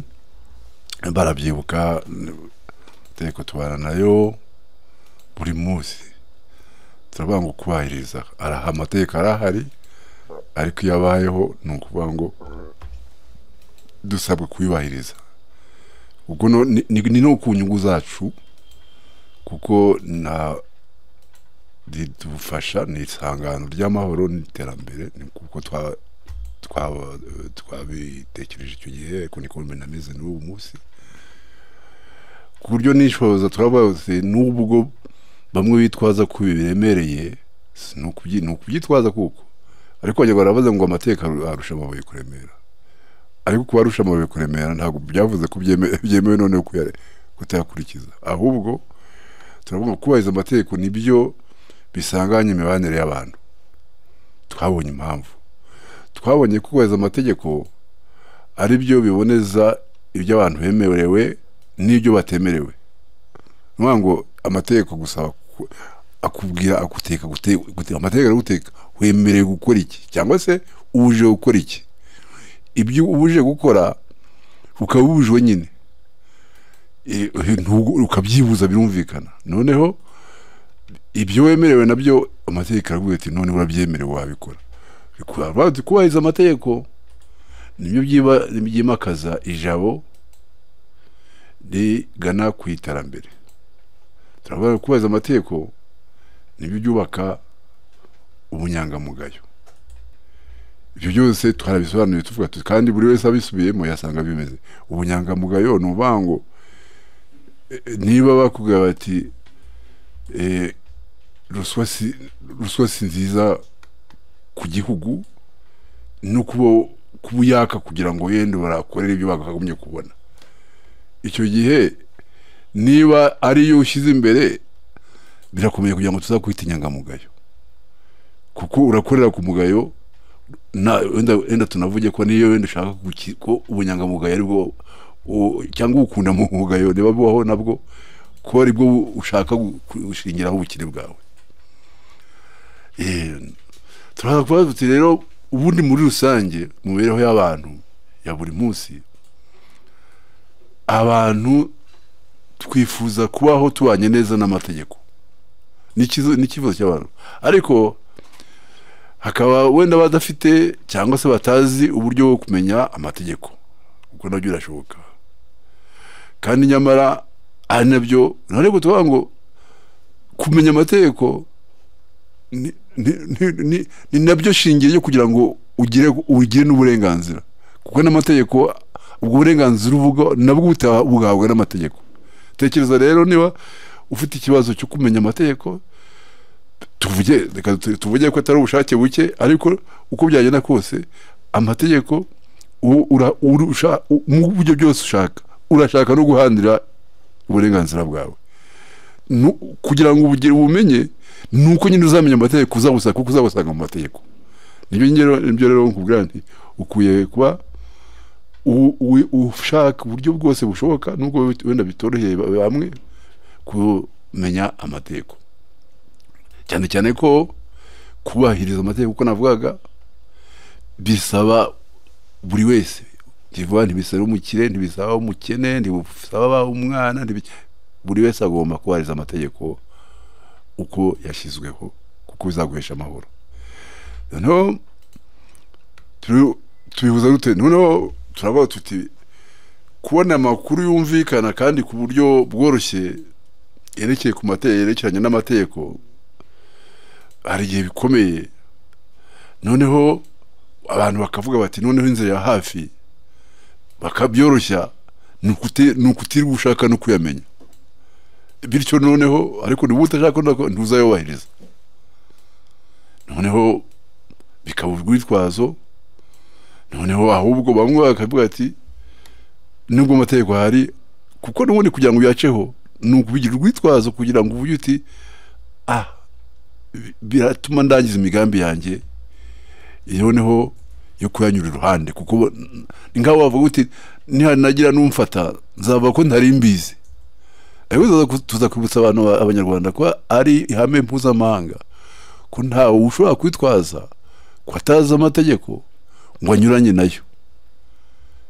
Kubera ko niyo wambwira uti aranditse kandi sinzi gusoma, ntabwo byaba impamvu, kuko itegeko ribaye gusoma gusa, abatabizi gusoma wenda ashobora kuba nawe benshi nibo n'ubundi twaba twemeye ko rero bakora ibyo banyuranya nawe, bakora n'ibyaha. Noneho bitume noneho uwa muryango uvuga ngo turagendera kuri abo ngabo ubaye umuryango w'iki w'akajagari.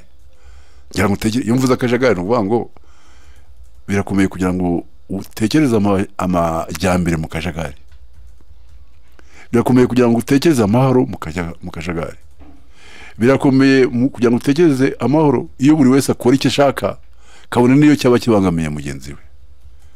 Ubwo iyo mbivugiye kugira ngo duhuze twerekane ko ari kubahiriza amategeko bigufungura ya nzira yo kubana abantu mu bwubahane mu muryango wabo babasangiye.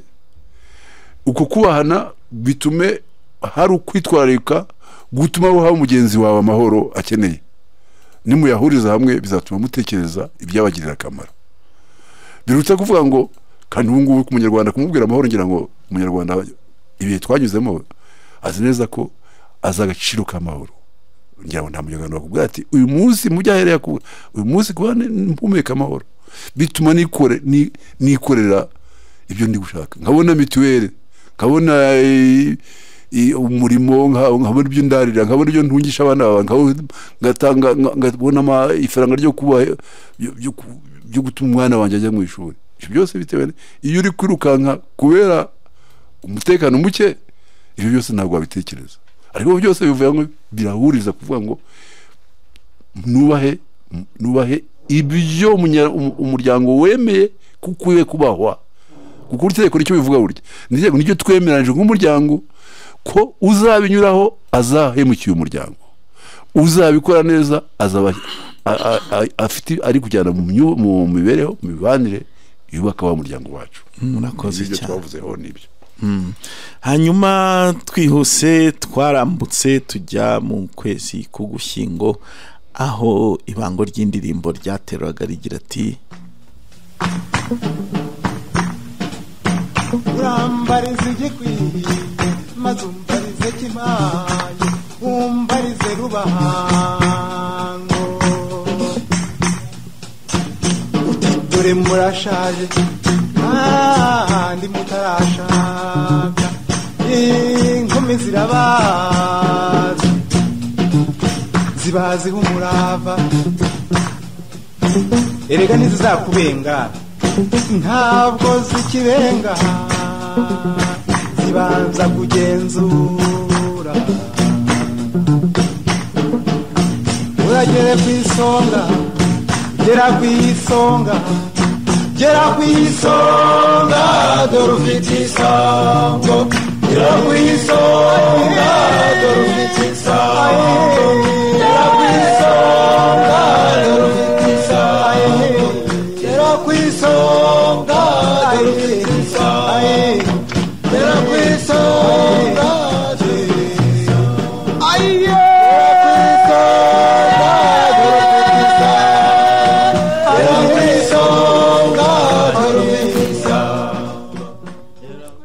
twateruye inshoza y'iki kiganiro tuvuga ngo bihesha agaciro nyirabyo bikamuhesha kubahwa n'abandi, bihesha nyirabyo kubaka abandi, bituma uha agaciro amarangamutima y'abandi, bituma abakuri hafi bakugirira icyizere. Ibyo twagarutseho ni ukwihesha agaciro. Kwiha agaciro twasanze bifatwa mu buryo butandukanye, bamwe bakabifata nko kwigirira icyizere, kwihagararaho, kwiyumva, abandi bakabifata nko kwiyakira ndetse n'ibindi byinshi. Guha ikintu agaciro rero twabonye ko biterwa n'uko hari ibikiranga.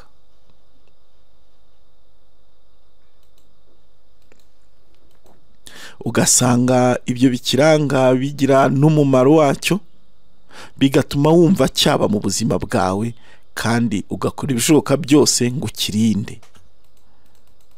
Kwiha no kwihesha agaciro ni ukugirira icyizere ibikugize nk'umuntu wowe ubwawe, ukimakaza ubumuntu bwawe ndetse ukumva ko uri uw'ingenzi, haba mu guhindura ibitagenda neza mu buzima bwawe n'ubw'abandi.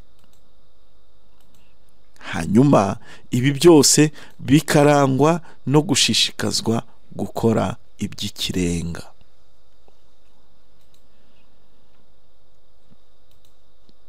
Mu bibazo twibajije harimo kwibaza ngo ese mbere yo gukora igikorwa nibaza niba kimpesha agaciro. Ndakubaza nawe ukibaze wowe udukurikiye muri aka kanya aho dukurikiriye hose, kandi twongere tubashimire twongere dushimire buri wese wadukurikiye. Hari abantu baduhaye ibitekerezo, hari abakomanze, hari n'abandi batubwiye ati ngewe nafashe agakayi, wakoze cyane. Hari n'abandi bari kutwumva bicecekeye bari hirya no hino bavuga ati mureke twumve gusa turumva aho birasohoreza.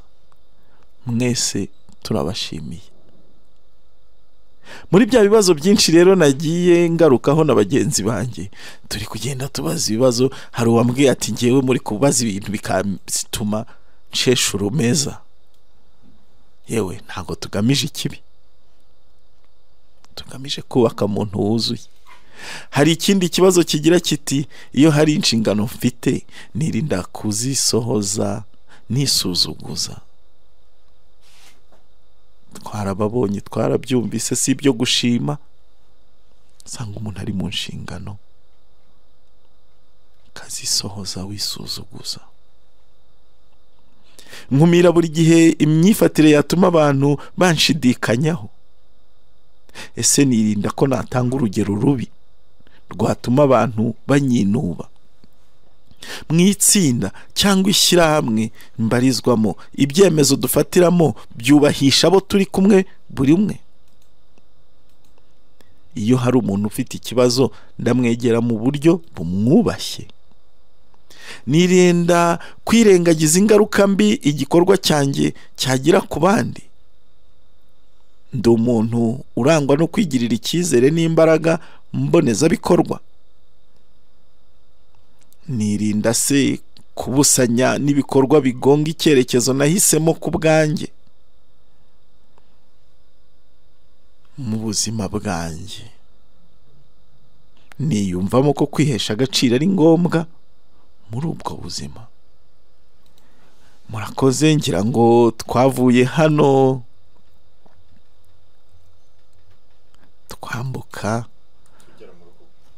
twambuka tugera muri uku kwezi turimo kukuboza. Twambutse dufite insanganyabiganiro idusaba kugira ukundi twitwara, idusaba kwitonda. Nuvuga ngo mu byo twakoze byose muri uyu mwaka wa 2023 ibyo twakoze byose nibyo duteganya gukora, reka dusoza umwaka uko twawutangiye. Ubwitonzi inkingi yo kunoza umurimo byagutse, tuvuga ko ari byo bituma umuntu ashishoza, bikarinda nyirabyo guhuzagurika, bikarinda uwabyimakaje guhubuka, bituma umuntu akora ibyo yatekerejeho neza, kandi bigatuma igikorwa akoze cyose kinozwa. Ibi rero ni ubwitonzi. Akenshi ukaba ubona ko hari igihe abantu bavuga bati runaka ntabwo yitonda, bakavuga bashaka kuvuga ko mu bikorwa bye byose arangwa no guhubuka, guhuzagurika ndetse no gupfa gukora ibintu ibi bizirana no kuba yanoza ireme ryabyo. Nyamara kwitonda niwo muco utuma umuntu yumva atuje kandi akagira amahoro yo mu mutima, akanagera kuri byinshi. Niyo mpamvu twisuzumye twibaza tuti ese kuri jewe kwitonda n'indangagaciro. Iyo hari icyo ngomba gukora ngikora ndangwa n'ituze. Ese kwitoza gutuza ntabwo bituma abantu banyitiranya naho ndi kirinyetere cyangwa se ikigwari. Ibi rero bikagusaba no kwiyubakamo imyumvire yo kwirinda gutontomera no gukabukira abandi. Ibi nibyo biza bikaba ari insanganyamabiganiro ya 2023 muri kwezi kukuboza, aho tugiye tuti n'ubwitonzi kuko ari byo bituma tunoza umurimo wagutse. Ni byinshi rero twari twibajijeho, hanyuma nkaba nagira ngo muri iyi ncamake y'ibiganiro twakoze buri kwezi mu gihe cy'amezi 12 hari ibibazo twagiye twibaza, wowe wabisubijeho iki? Ubwo umwanya n'uwanyu, turaje tugire gute tubumve. Reka twumve kace gato kuri ino ndirimbo, hanyuma tugaruke twakira ibitekerezo n'inyunganizi zanyu.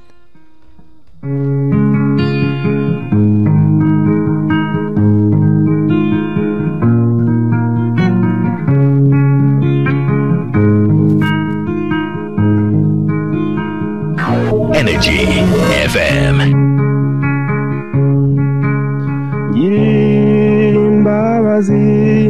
Ubwira abandi ko ntagarutse kwimarisha kuko ntakiniraga igikombe. Mugenzi nkubwira ikigeni, mugenzi nkubwira ikigeni.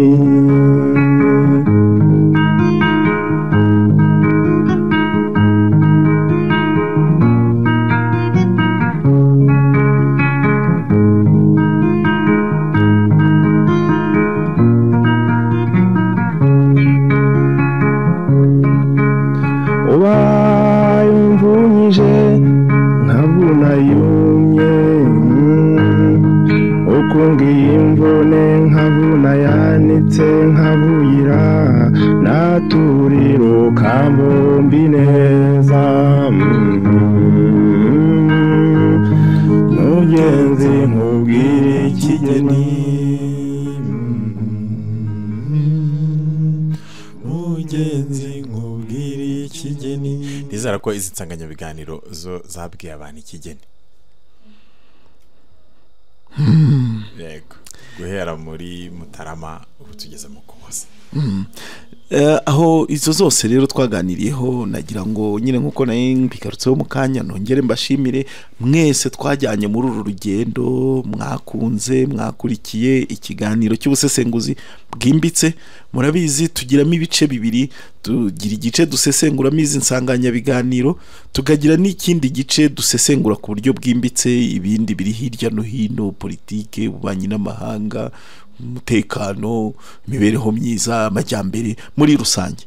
Ariko ibi byo tuba dushaka gukora ubusesenguzi bukugarukaho, bugaruka kuri wowe, kuri nge, mbese butuma umuntu yigarukaho.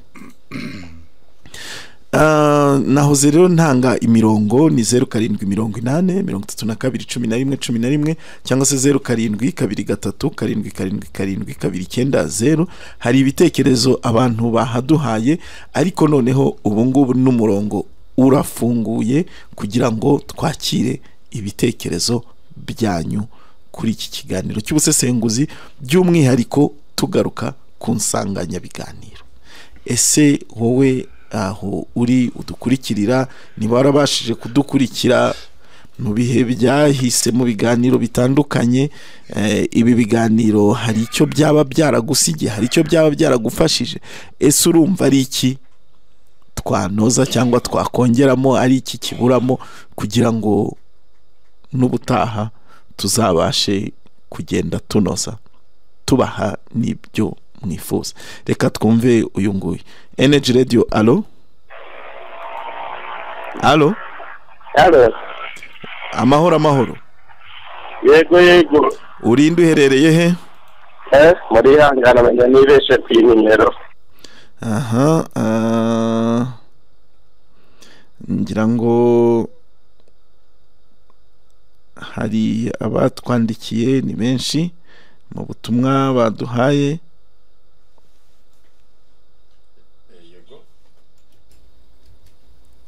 Abantu basa nkaho basubiye mu biganiro nariyo ngo bubisi.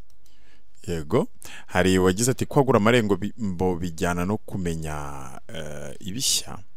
Ese kuri Energy Radio ntimwadufasha kuhigira ururimi, wenda umuntu akajya yunguka akajambo gashya buri munsi? Ubwo nyine ni icyifuzo. Ntekereza ko ubwo ndi kugenda mpita mbivuga kuko bijyanye n'icyo kindi twavugaga ubwo Patrick yabaje ngo mbese ngo ntabwo ngo ukabaza umuntu uti hari ikintu gishyashya wungutse muri iki gihe. Hanyuma kwiyoroshya biragoye kuko abantu bigira ibihangange kandi ari biremwa nkatwe twese. Ndasaba abari mu manza zo kumvishanya ko rwose bazisubika. Hari Ange, hari abatagiye bashyiraho amazina ndabaza, ariko iyo umuntu yagusabye kutarivuga nyine uramwihorera, ubwo hari aho ntari kuyavuga. Ababonye promotion bakwiriye kwigira ko babanjirije, kuko akaboko gafashe ingoma ntikayihorana, ntigahora n'ububasha. Imirimo irahinduka rwose, bashaka bajya baca bugufi. Ndizera ko atari ko batega iminsi. Ego mumbarize abakurikira Energy Radio niba hari ibitekerezo bidasanzwe bungutse ku buryo bahagarara bakumva ko bibahesha ijabo mu bandi. Yagize ati ubumwe bw'abanyarwanda ntimwibagirwe ko ari naho leta yacu muri uyu mwaka yavumbuye amatsinda adafatika n'udutsiko tw'abantu bari baragiye bicamo ibice, cyane mu ntara y'amajyaruguru, batangiye kwibumbira mu matsinda yabo. Warakoze leta yacu gucukumbura, gushishoza, ukabitahura hakiri kare. Yagize ati mperutse guhura n'umuntu twicaranye muri bus, arangije areba intoki zanjye arambwira ngo intoki zawe ntaho zihuriye n'uko usa mu maso. Byarambabaje. Ndasaba ko mwazategura ikiganiro ku byitwa ubwiza n'uburanga butuma abantu bamwe banena abandi. Murakoze.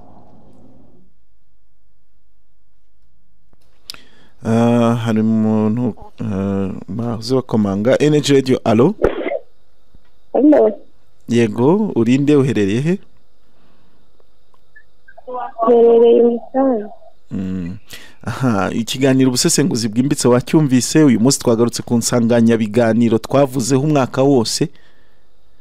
Hari inyunganizi cyangwa hari isomo byagusigiye? Dusangize uko bibona. Ntabwo nacyumvise. Reka ukurikire, ubwo ngubwo kizasubiramo kuwa mbere. Murakoze. hanyuma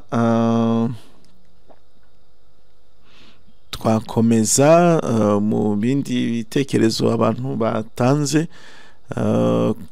Nanone hirya no hino ku mbuga nkoranyambaga turashimira nyine ababa badukurikira kuri Facebook n'ahandi. Handitse ati twagira ngo tubashimire, hari Kwitonda ari Kicukiro i Masaka, ati turi abakunzi banyu bakadasohoka, tubateze yombi, mwakoze kandi kudukorera mu nguni zose. Hari Isingizwe Elipidius ati ndi Kicukiro Sonatibe, tubateze yombi, kiganiro ubusesenguzi bwimbitse kijya kingwa neza. Hari Turatsinze Jean Leonardo nibere ari mu murenge wa Kinyababa mu karere ka Burera, nawe avuze ati mwarakoze kudufasha. Hari Uteti wacu Claire ari Burera nawe mu Birwa. Hari Placide Izabayo, bose badushimiraga. Hari niyo mufasha Jeremy ari mu Nyanga Itanyarubuye. Hari Uwase Diane ari mu Gakenke. Hari Kazungu ari Kaganda ari kumwe na Valence. Hari Singizwe Olivier ari Muzo.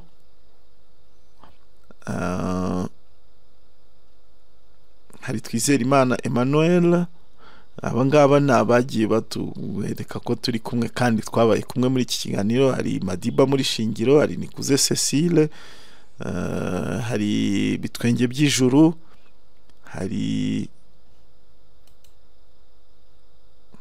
Njimiri ku Ruhango, hari Placide Zabayo ati Irusizi turi kumwe, mwakoze cyane. N'abandi bose bagiye batwereka ko turi kumwe. Hari kandi Uwamahoro wagize ati ubusesenguzi bwimbitse, cyane cyane ibyo biganiro bigaruka ku muntu, ni iby'ingirakamaro, muzabyongere mu wundi mwaka tugiye kwinjiramo. Urakoze. Ngira ngo twaba tugize n'ibindi tuvuga kuri byagarutsweho, ubwo turaza gusubira n'umwanya n'utwemerera dufate n'ibindi bitekerezo. Uriya se ubanza nta n'ibyo tuvuga cyane kuko twibukiranyaga abazanye utundi dutekereza natwo abantu babyitaho nk'uko nyine bamaze kwisoma ubutaha. Ariko wenda reka tugire kugira ngo twerekane nibura ko twari kumwe nabo. Tujye tuvuga kwagura amarembo. Yabazaga ati se radio ntiyadufasha kumenya indimi zimwe na zimwe. Nta nubwo yavuze n'izihe kuko indimi zo na nyinshi, ariko ndatekereza energy difite nuza aho mbere ukende ifite ururimi rw'igiswahili. Kuko numaze ku ururimi rw'abanyarwanda base bakwiye gushanukira kuko ibihugu duturanye byinshi bivuga igiswahili, kandi n'ururimi rushobora kugeza kure cyane muri Afurika henshi. Bari energy rero ndumva yatangiye gutanga amasomo nkarwo. Biranashoboka ko n'izindi bantu bareba ukuntu bazibonera umwanya, ariko ikiri cyo byavuze byo nibyo. Kwagura amarembe twanabivuze nabyo, no kwagura ubumenyi birimo no gushaka intwaro zatuma nyine ujya hirya no hino ugakurikira ukanakurikira ugatanga ibitekerezo kandi n'abandi bakakurikira kubera kureba nyine izo ntwaro witwaje zirimo ururimi. Kuko ni ikintu gikomeye cyane. Ururimi n'imyifatire yawe n'ukuntu ubana n'abantu birumvikana, ariko ururimi ni intwaro ikomeye cyane. Ibyo rwose turabyumvikanaho. hanyuma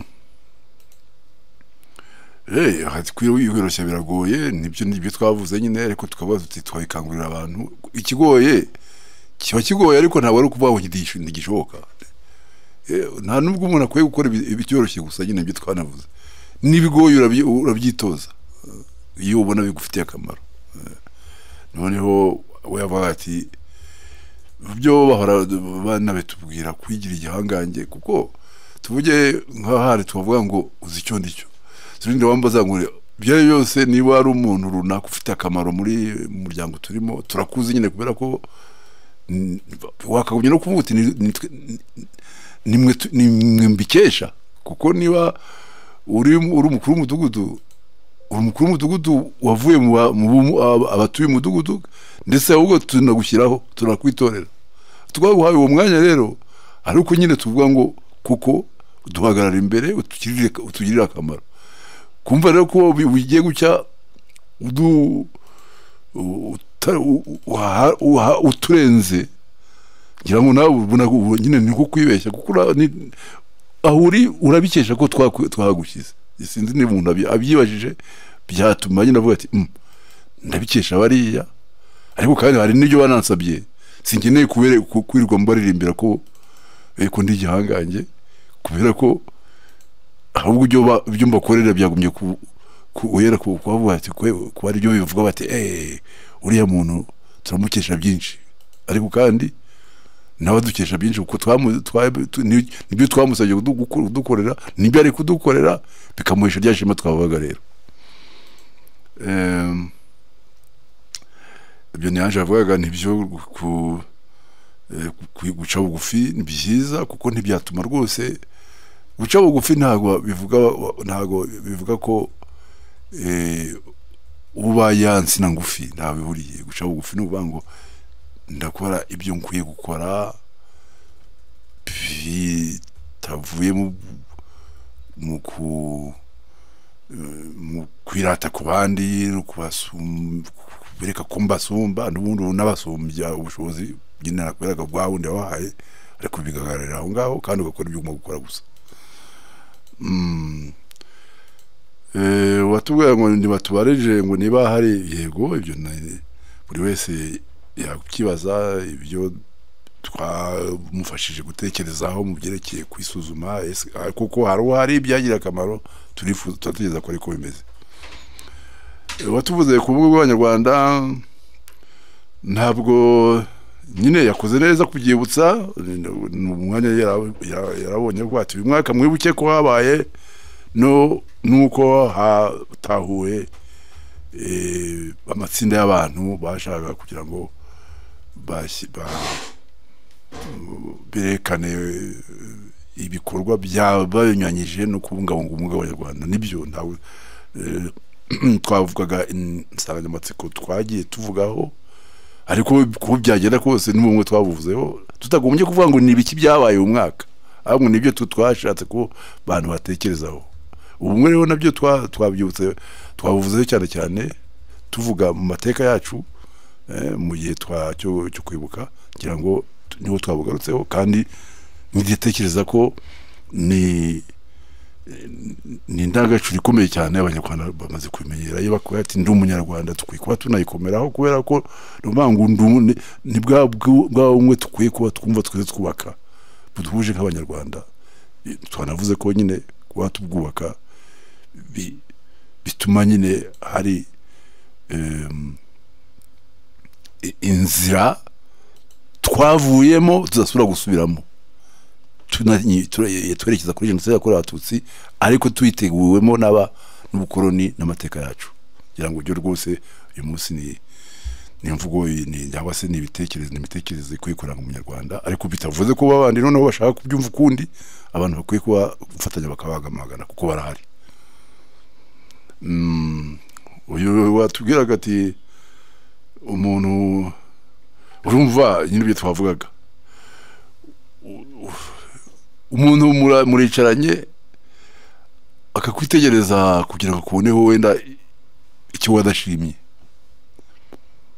Ndatekereza ko ubwabyo gutekereza ngo ndamubona icyo ndashimye ntamukunzeho, ubundi ndatekereza ko ari niyo mitekerereze ubwayo ndumva ipfuye. Ese kuki utavuga uti ahubwo ko twicanye tuganire iki, cyangwa se ahubwo ndi gushaka iki, numva rwose ukamubonamo aho umuntu uko byo kwagura amarembo uwavuga uti tumenye kurushaho byangiza akamaro. Ariko niba muri kujyana akure agushaka mu icyo ari buze kunenga, kandi niyo yanakibona se ubundi akibonye akicire cyane byamutwara iki, ko atari we ntabwo arabihindura. Kandi nuko umeze si wowe watumye umerucyo kwaba kwiza kwaba kubikuriwe kuri wowe, aho cyane wowe ukwiye kuba ufite ishema ryo kuba umeze utyo, kuko ufite uko Imana yakuremye kandi urakwishimiye, kuko nta nubwo waguhindura. Noneho kuyivanga mu bikureba niho nyine usanga bishobora gutera n'andi makimbirane, ariko ni naho nyine havamo bya bintu twavugaga by'iki byo kugira gute gushaka kunegura umuntu, umwereka ko hari ibyo umusumbije cyangwa hari ibyo abuze ku myumvire yawe, urebye birangira bikumariye iki, nicyo wagumye wo kwibaza. Patrick, ndatekereza nibyo ibindi mwagiye kugira ngo twagiye twumva ko ari ibitekerezo, ariko ndaturagira dushimira abantu, biragaragara ko badukurikiye uyu munsi, ariko n'ubusanzwe ibyo twayibukije bari barabikurikiranye nk'uko bigaragara. Murakoze cyane Dr. Sis, mwakoze cyane Dr. Manirere. Ndagira ngo nongere mfate uyu mwanya nshimira abantu baba barafashe umwaka wose bakadukurikira, kandi nshimire na babandi baba batari batuzi. Nk'ubu ngubu hari umuntu wafunguye radio ari ubwa mbere, aba bantu bari kuvuga ibi bintu ni bande? Twebwe turi Energy Radio, tukaba radio y'icyitegererezo, tukaba duharanira kubaka umuntu wuzuye, ushoboye kandi ushobotse. Reka hari umuntu abantu bakomeje kugira, reka twumve uyu nguyu. Energy Radio, allo oui, tuguteze amatwi. Ni kuri Energy Radio, ni mu busesenguzi bwimbitse.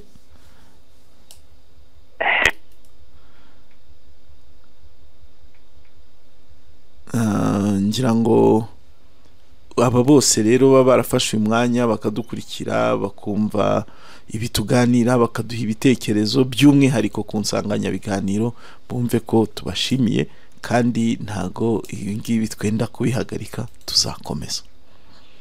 Reka rero nsoza nongere gushimira by'umwihariko Dr. Sis, mwarakoze cyane muri uyu mwaka wose kugufasha mu kubaka umuntu wuzuye, by'umwihariko aho twagendaga dusangira izi Nsanganyabiganiro. Ndashimiye cyane. Dr. Manirere, nawe reka tugushimire, warakoze cyane ku bwitange no ku mbaraga n'ibindi byose watanze kugira ngo iki kiganiro nacyo kigere kubo twakigeneye mu buryo bunoze. Yego, murakoze.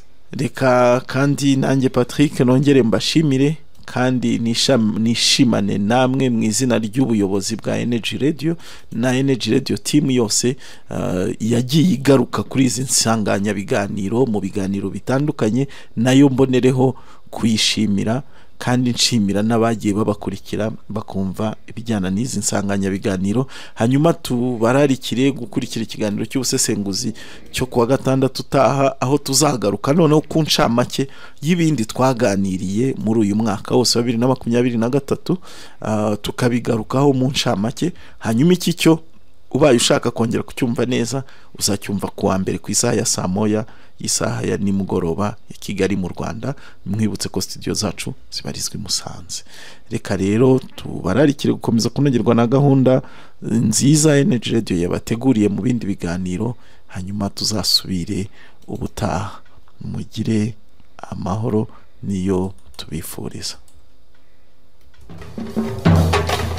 Ubusesenguzi bwimbitse. Mu kiganiro ubusesenguzi bwimbitse dusesengura amakuru anyuranye muri politike, umutekano, ubukungu, ubuzima, ibidukikije, imibereho y'abaturage n'ayandi. Kurikira ikiganiro ubusesenguzi bwimbitse buri wa gatandatu isaa moya kugera saa tatu za mu gitondo. Iki kiganiro twongera kukikugezaho kuwa mbere isaa moya z'umugoroba kugera saa tatu kuri Energy Radio 88.8 FM. Ubusesenguzi bwimbitse.